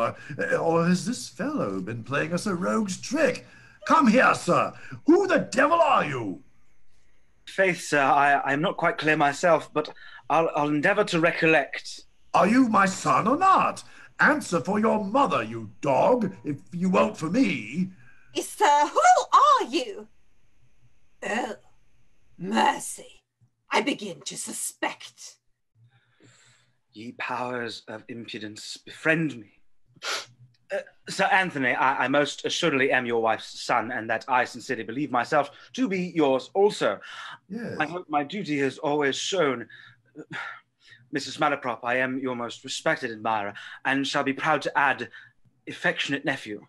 I need not tell my Lydia that she sees her faithful Beverley, who, knowing the singular generosity of her temper, assumed that name and station, which has provided a test of the most disinterested love, which he now hopes to enjoy in a more elevated character. So, there will be no elopement after all. Upon my soul, Jack, thou art a very impudent fellow, to do you justice. I think I never saw a piece of more consummate assurance. I'm glad that you're not the dull, insensible varlet you pretended to be, however. I'm glad you have made a fool of your father, you dog, I am. So, this was your penitence, your duty and obedience. I thought it was damned sudden. You never heard the names before, not you. What, the Languishes of Worcestershire? If you could please me in this affair, it was all you desired. Oh, you dissembling villain, you. Oh, Lud. Sir Anthony, a new light breaks in upon me. Yes. Hey, now what, Captain, did you write the letters then? Oh, what? Am I to thank you for the elegant compilation of a old weather-beaten dragon? Hey, oh mercy, was it you that reflected on my parts of speech? Come, Mrs. Malaprop. We must forget and forgive. Odds life. Matters have taken so clever a turn all of a sudden that I could find it in my heart to be so good-humored. Sir Anthony, since you desire it, we will not anticipate the past. So mind, young people, our retrospection will be all to the future. Come, we must leave them together, Mrs. Malaprop. They long to fly into each other's arms, I warrant. Jack, you rogue. Come, Mrs. Malaprop, we'll not disturb their tenderness. Theirs is the time of life for happiness. Youth's the season made for joy. Oh, odds life, I'm in such spirits. I don't know what I could not do. Permit me, ma'am. Yes, la la la, ah la la. I should like to have a little fooling myself. So much thought bodes me no good. So grave, Lydia. Sir. The damned monosyllable has frozen me. What, Lydia, now that we are as happy in our guardian's consent as in our mutual vows? Guardian's consent, indeed. Come, come, we must lay aside some of our romance. A little wealth and comfort may be endured after all, and your fortune, and the lawyers shall make such settlements as... Lawyers? I hate lawyers. Nay then. We will not wait for their lingering forms, but instantly procure the license and... The license! I hate license. Oh, my love, be not so unkind. Thus let me entreat. What signifies kneeling when you know I must have you? Nay, madam, there should be no constraint upon my inclinations. I promise you, if I have lost your heart, I resign the rest. Oh, God, I must try what a little spirit will do. Then, sir, let me tell you, the interest you had there was acquired by a mean, unmanly imposition and deserves the punishment of fraud. What? You've been treating me like a child, humoring my romance, and laughing, I suppose, at your success. You wrong me, Lydia. You wrong me. Only here. So will I. Fondly imagined we were deceiving my relations, and I flattered myself that I should outwit and incense them all. Behold, my hopes are to be crushed at once by my aunt's consent and approbation, and I am myself the only dupe is lost. But here, sir, is the picture. Beverley's picture, which I have worn day and night, in spite of threats and entreaties. There, sir. And be assured, I throw the original from my heart just as easily. Nay, nay, ma'am. We will not differ as to that. Here is Miss Lydia Languish. What a difference, eh? There is the heavenly assenting smile that the first gave soul and spirit to my hopes. Those are the lips which sealed a vow, as yet scarce dry in Cupid's calendar, and there the half resentful blush that would have checked the ardour of my thanks. Well, that's past. All over indeed. There, madam, in beauty that copy is not equal to you. But in my mind it merits over the original in being still the same, is such that I cannot find in my heart to part with it. 'Tis your own doing, sir. I suppose you are perfectly satisfied. Most certainly. Sure, now this is much better than being in love. there's some spirit in this, what signifies breaking some scores of solemn promises. All that's of no consequence, you know. There is no bearing his insolence. Oh, come, we must interrupt your billing and cooing a while. This is worse than your treachery and deceit, you base ingrate. What the devil's the matter now? Zoons, Mrs. Malaprop, this is the oddest billing and cooing I've ever heard.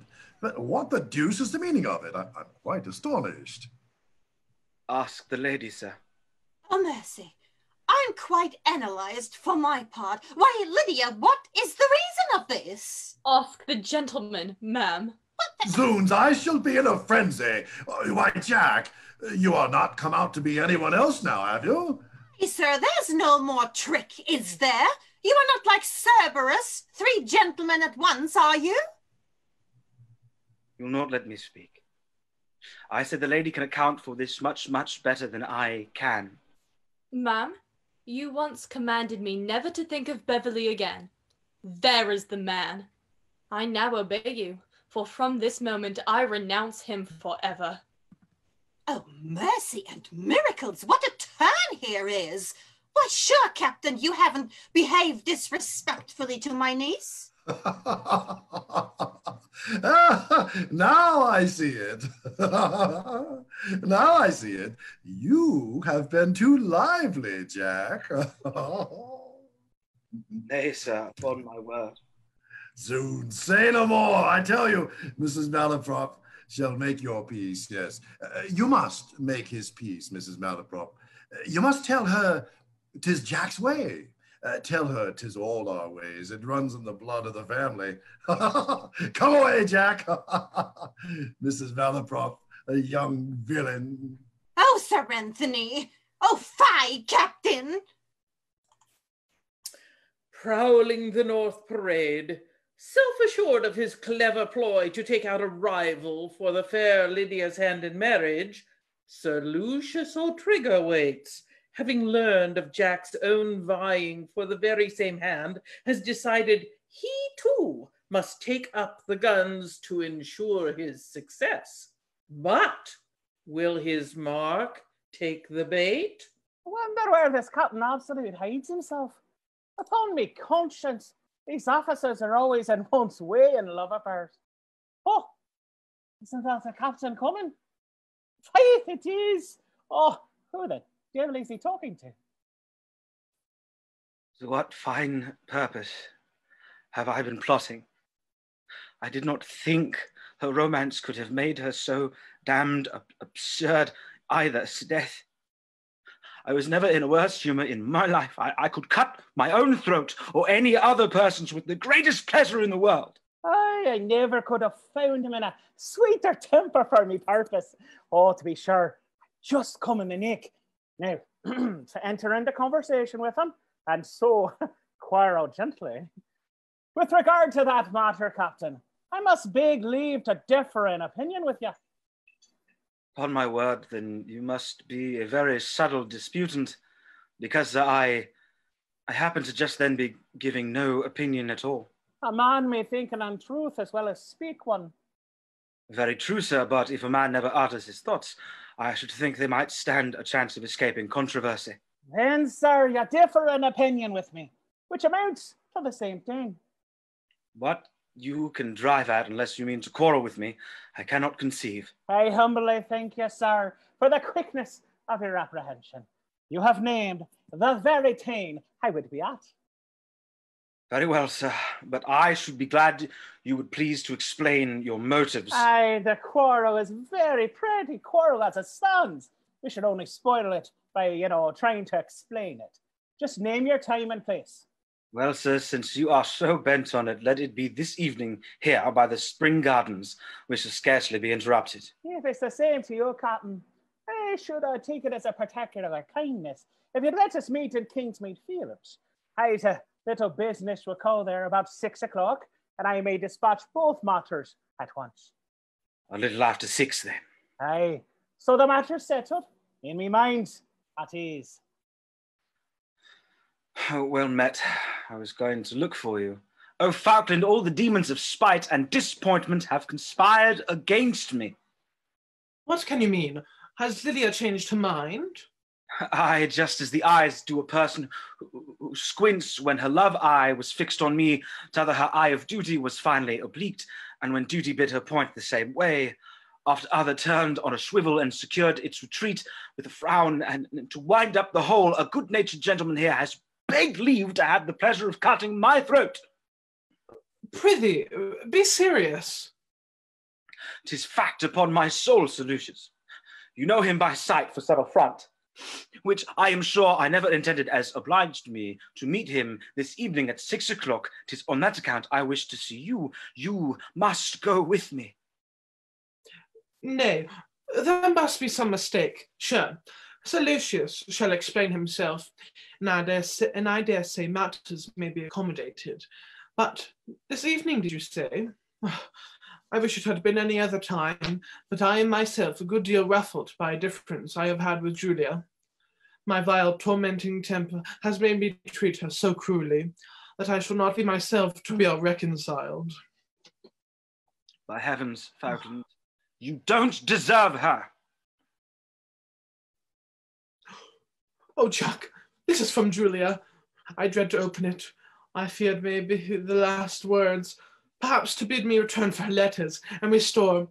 Oh, how I suffer for my folly. Yeah, let me see. Final sentence indeed. 'Tis all over with you, faith. Nay, Jack, don't keep suspense. Heaven. As I am convinced that my dear Falkland own's reflections have already unbraided him with his last unkindness to me, I will not add a word on this subject. I wish to speak with you as soon as possible. Yours ever and truly, Julia. There, stubbornness and resentment for you. Why, man, you don't seem one whit the happier at this. Oh, yes, I am, but... Confound your buts. You never hear anything that would make another man bless himself, but you immediately damn it with a but. Now, Jack, as you are my friend, own honestly, don't you think there is something forward, something indelicate in this haste to forgive? I have no patience to listen to you. I must go to settle a few matters. Let me see you before 6. Remember, at my lodging. I feel his reproaches, yet I would not change this too exquisite nicety for the gross content with which he tramples on the thorns of love. His engaging me in this duel has started an idea in my head, which I would instantly pursue. I'll use it as the touchstone of Julia's sincerity and disinterestedness. If her love prove pure and sterling, or my name will rest in it with honour. And once I've stamped it there, I lay aside my doubts forever. But if the dross of selfishness, the alloy of pride, predominant, 'twill be best to leave her as a toy for some less cautious fool to sigh for. The course of love never did run smooth, indeed.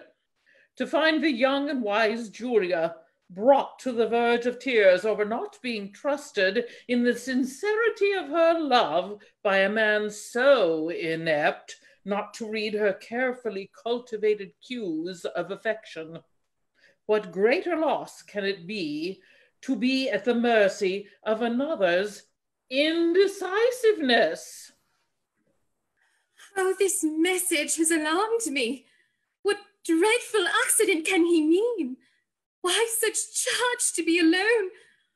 Oh, Falkland, how many unhappy moments, how many tears have you cost me? What means this?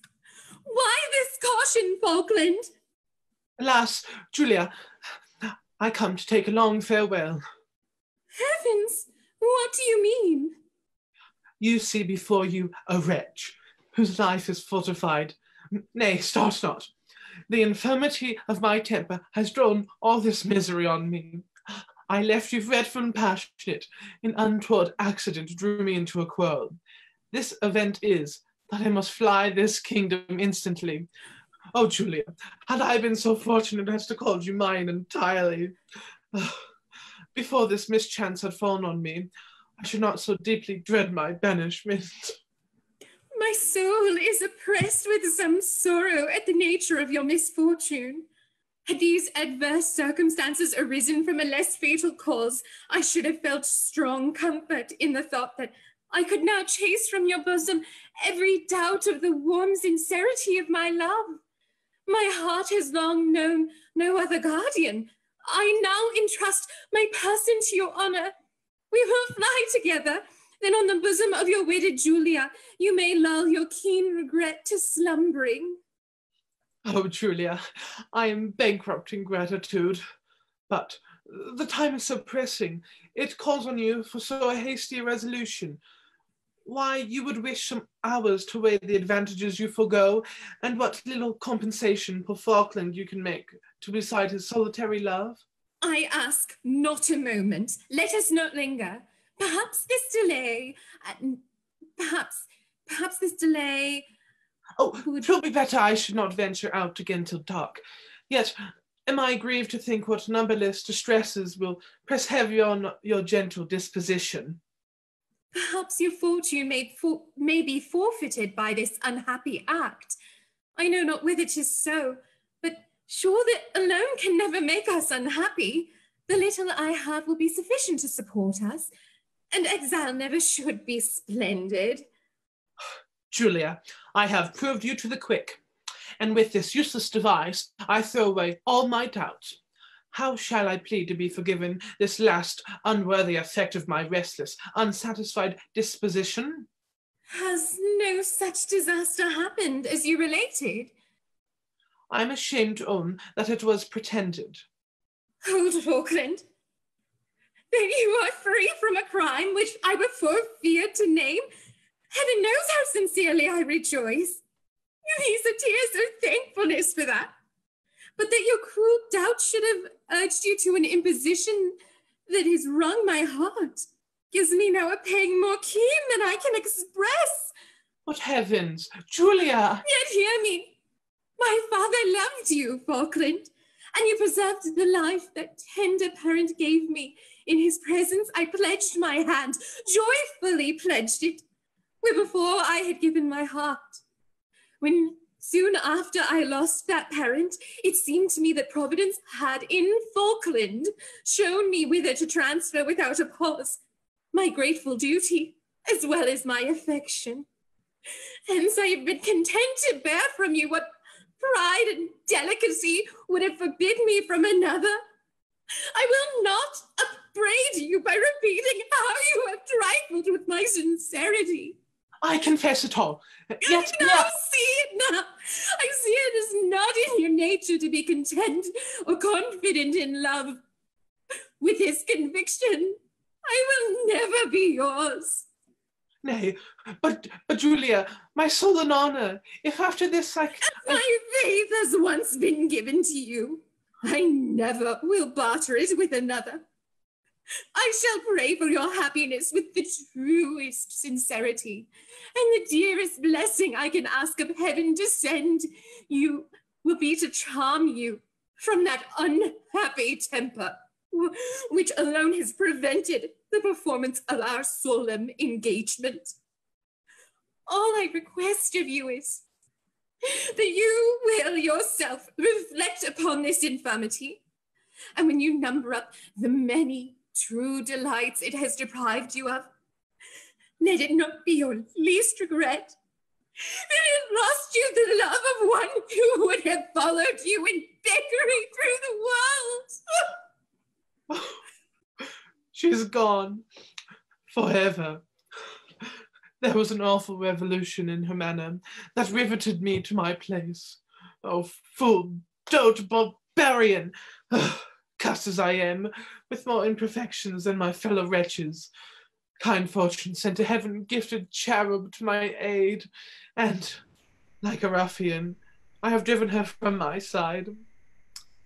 I must now haste to my appointment. Well, my mind is tuned for such a scene. Hey-ho. Though he has used me so, this fellow runs strangely in my head.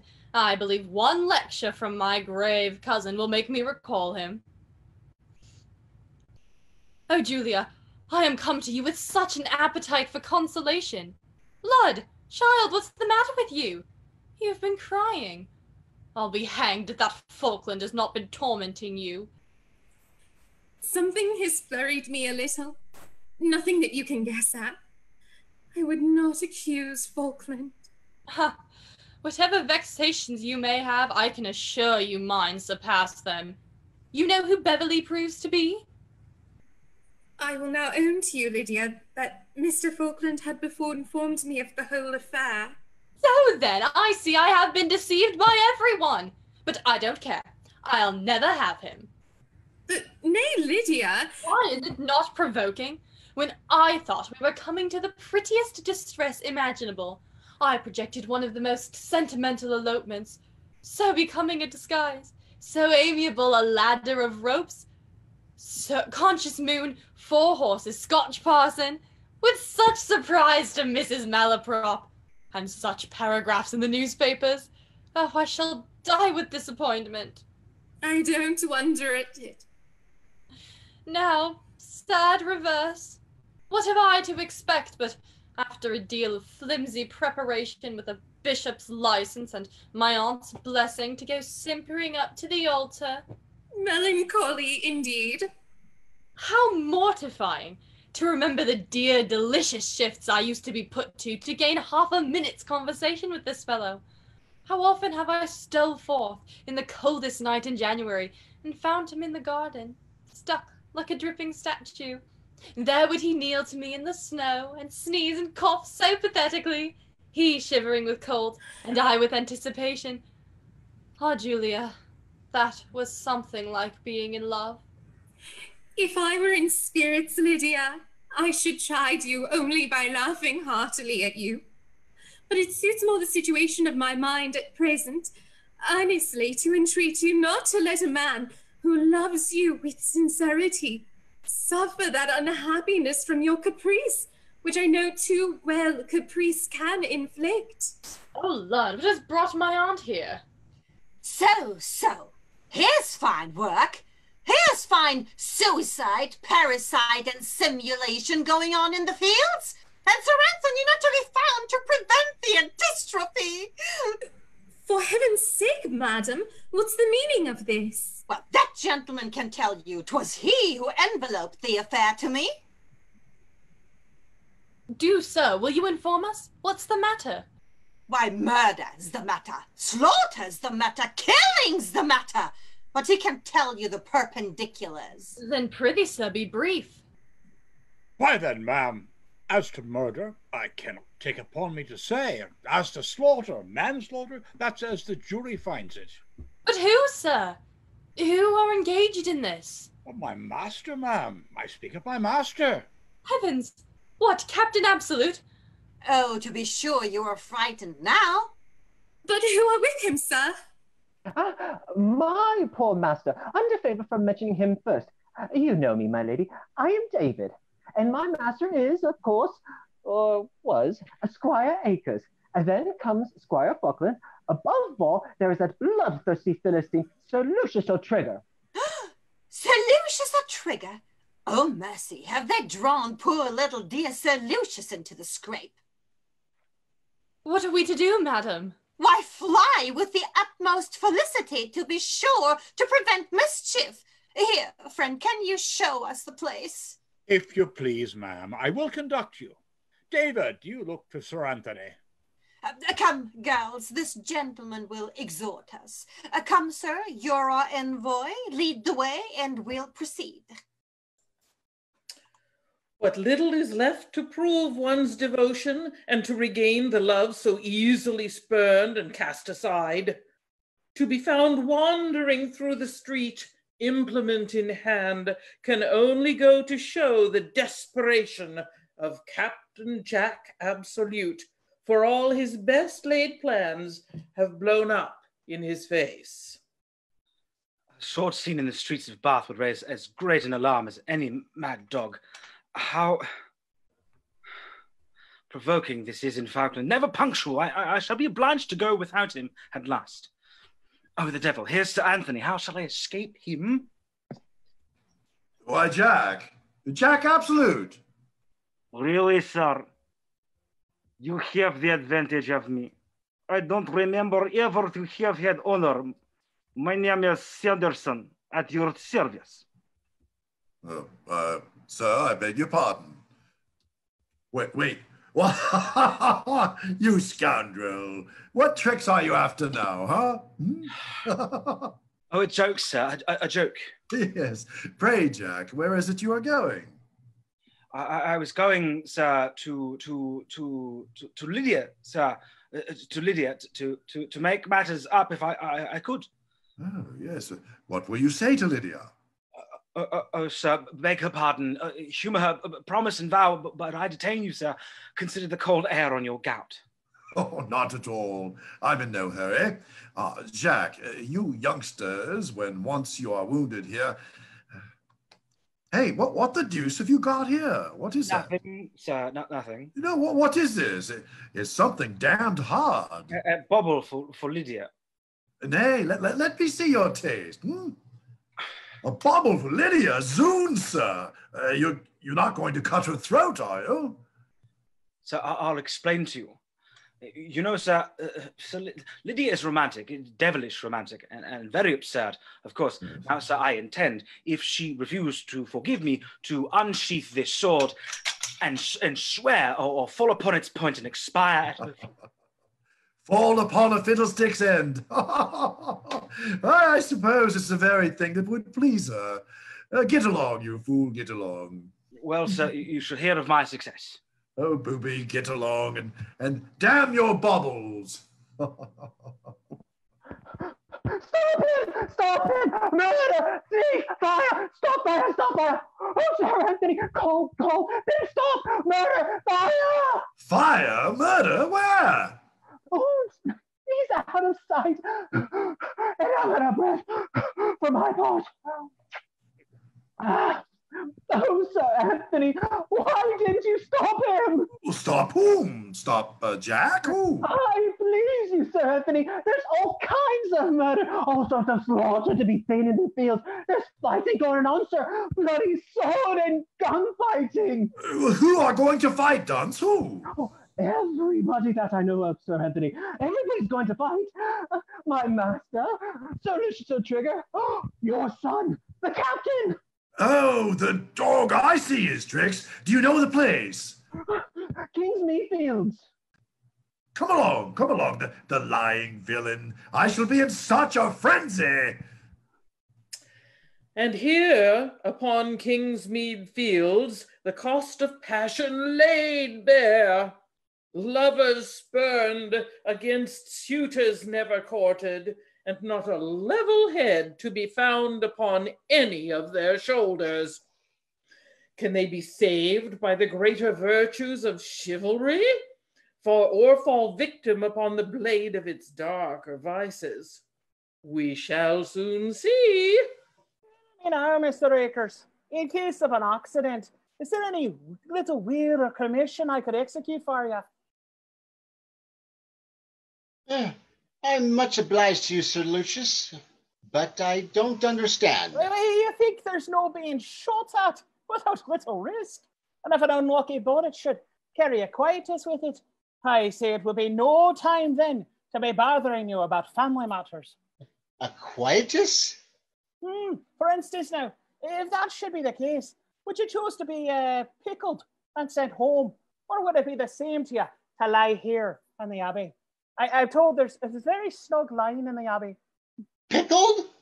Snug lying in the Abbey? Odds trimmers, Sir Lucius, don't talk so. I'm sure they don't mean to disappoint us. Oh, no faith. I think I see him coming. What? Well, let them come. Hey, Sir Lucius, we won't run? Run? No. I say we won't run by my valor. What's the devil's the matter with you? Nothing. My dear friend, my dear Sir Lucius, but I don't feel quite so bold somehow as I did. I consider your honor. Oh, my honor. Do, Sir Lucius, edge in a word or two every now and then about my honor. Valor will come and go. Then pray keep it fast while you have it. Sir Lucius, it is going. Oh, yes, my valor is certainly going. It is sneaking off. I feel it oozing out. Oh, here they are. Gentlemen, you're most obedient. Oh, what? Captain Absolute? So I suppose, sir, you come here just like myself to do a kind office. First for your friend, then to proceed to business on your own account. What, Jack? My dear Jack, my dear friend. Harky, Bob. Beverley is at hand. Well, Mr. Akers, I don't blame you saluting a gentleman civilly. So, Mr. Beverley, if you choose your weapons, the captain and I will measure the ground. My weapons, sir? Odds life, Sir Lucius, I'm not going to fight Mr. Falkland. These are my particular friends. What, sir, did you not come here to fight, Mr. Akers? I'll bear my disappointment like a Christian. Looky, Sir Lucius, there's no occasion at all for me to fight, and if it is the same to you, I'd just as leave it alone. Well, observe me, Mr. Akers. I must not be trifled with. You most certainly challenged somebody, and you came here to fight him. Now, if that gentleman is willing to represent him, well, I can't see for my soul why it isn't just the same thing. Why, no. Oh, Sir Lucius, I tell you, 'tis one Beverley I've challenged. A fellow, you see, that dare not show his face. If he were here, I'd make him give up his pretensions directly. Hold, Bob. Let me set you right. There is no such man as Beverley in the case. The person who assumed that name is before you. Oh, this is lucky. Now you have an opportunity. Ha ha! Oh, what quarrel with my dear friend Jack Absolute? Oh, not if there were 50 Beverleys. Oh, upon me conscience, Mr. Akers, your valor has oozed away with a vengeance. Not in the least. I'll be your second with all my heart. And if you should get a quietus, you may command me entirely. I'll get you snug and lying in the abbey here, or pickle you with the greatest pleasure. You are little better than a coward. Nay, Sir Lucius.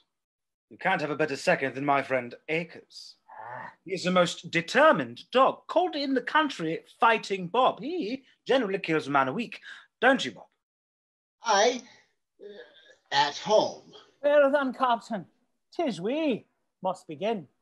So come out, me little counsellor, and ask the gentleman whether he will resign the lady without forcing you to proceed against him. Come then, sir. Since you won't let it be an amicable suit, here is my reply. Knock 'em all down, sweet Sir Anthony! Put up, Jack, put up, or I shall be in a frenzy. How came you in a duel, sir? Faith, sir, that gentleman can tell you better than I. 'Twas he called on me without explaining his reasons. Gad, sir, how came you to call my son out without explaining your reason? Your son, sir, insulted me in a manner which my honour could not brook. Zoons, Jack, how durst you insult the gentleman in a manner in which his honour could not brook? Hey. Let's have no honour before ladies. Captain Absolute, come here. How could you intimidate us so? His Lydia has been terrified to death of you. For fear I should be killed or escape, ma'am. Nay, no delusions to the past. Lydia is convinced. Speak, child. With your leave, ma'am, I must put in a word here. I believe I could, interpret the young lady's silence. Now, mark me. What do you mean, sir? Come, Delia. We must be serious now. This is no time for trifling. It is true, sir, and your reproof bids me offer this gentleman my hand and solicit the return of his affections. Oh, my angel, say you so? Sir Lucius, I perceive there must be some mistake here. For regard to the affront which you affirm I have given you, I can only say that it could not have been intentional. Captain, give me your hand. An affront handsomely acknowledged becomes an obligation. And as for the lady, if she chooses to deny her own handwriting, here. Oh, he will dissolve my mystery. Sir Lucius, perhaps there's some mistake. Perhaps I can illuminate. Pray, old gentlewoman, don't you interfere where you got no business. Now, Miss Languish, are you my Delia or not? Indeed, Sir Lucius, I am not. What? Sir Lucius Trigger, ungrateful as you are, I own the soft impeachment. Pardon my blushes. I am Delia. Ooh, you Delia? Horace Van Dyke, those letters are mine. When you are more sensible of my benignity, perhaps I may be brought to encourage your addresses. Mrs. Malaprop, I am extremely sensible of your condescension, and whether you or Lucy have put this trick on me, I am equally beholden to you. Come, Mrs. Malaprop, don't be cast down. You are in your bloom yet. Oh, Sir Anthony, men are all barbarians.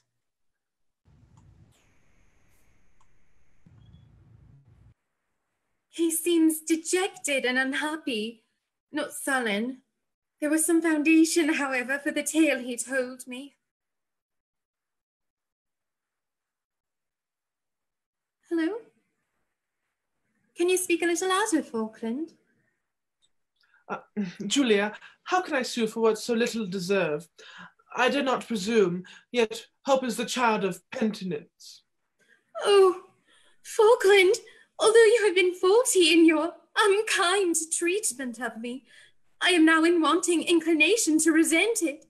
As my heart honestly bids me place my weakness to the account of love, I should be ungenerous not to admit the same plea for yours. Now I shall be blessed indeed. What's going on here? So you have been quarreling too? I warrant. Come, Julia. I never interfered before, but let me have a hand in this matter at last. All the faults I've ever seen in my friend Falkland here seem to proceed from what he calls his, the delicacy and warmth of his affection for you. There. So marry him directly, Julia. You'll find he'll mend surprisingly. Come now. I hope there's no dissatisfied person, but what is content? For as I have been disappointed myself, it will be very hard if I have not the satisfaction of seeing other people succeed better. You are right, Sir Lucius. So, Jack, I wish you joy. Mr. Falkland the same. Gad, sir, I like your spirit. And at night, we single lads will drink a health to the young couples and a husband for Mrs. Malaprop. Jack, I hope to be congratulated by each other. Yours for having checked in time the errors of an ill-directed imagination, which might have been betrayed in an innocent heart, and mine for having by her gentleness and candour reformed the unhappy temper of one, who by it made wretched whom he loved most, and tortured the heart he ought to have adored. Well, Falkland, we have both tasted the bitters as well as the sweets of love, with this difference only, that you always prepare the bitter cup for yourself, whereas I was always obliged to me for it, eh? Mr. Modesty? Ah, but come, no more of that. Our happiness is now as unalloyed as general.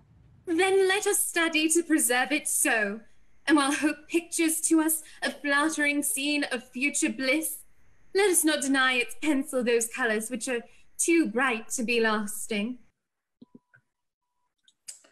Ladies, for you I heard our playwright say he'd try to coax some moral from his play. One moral's plain, cried I, without more fuss. Man's social happiness all rests on us. Through all the drama, whether damned or not, love gilds the scene and women guide the plot. From every rank obedience is our due. D'ye doubt? The world's great stage shall prove it true.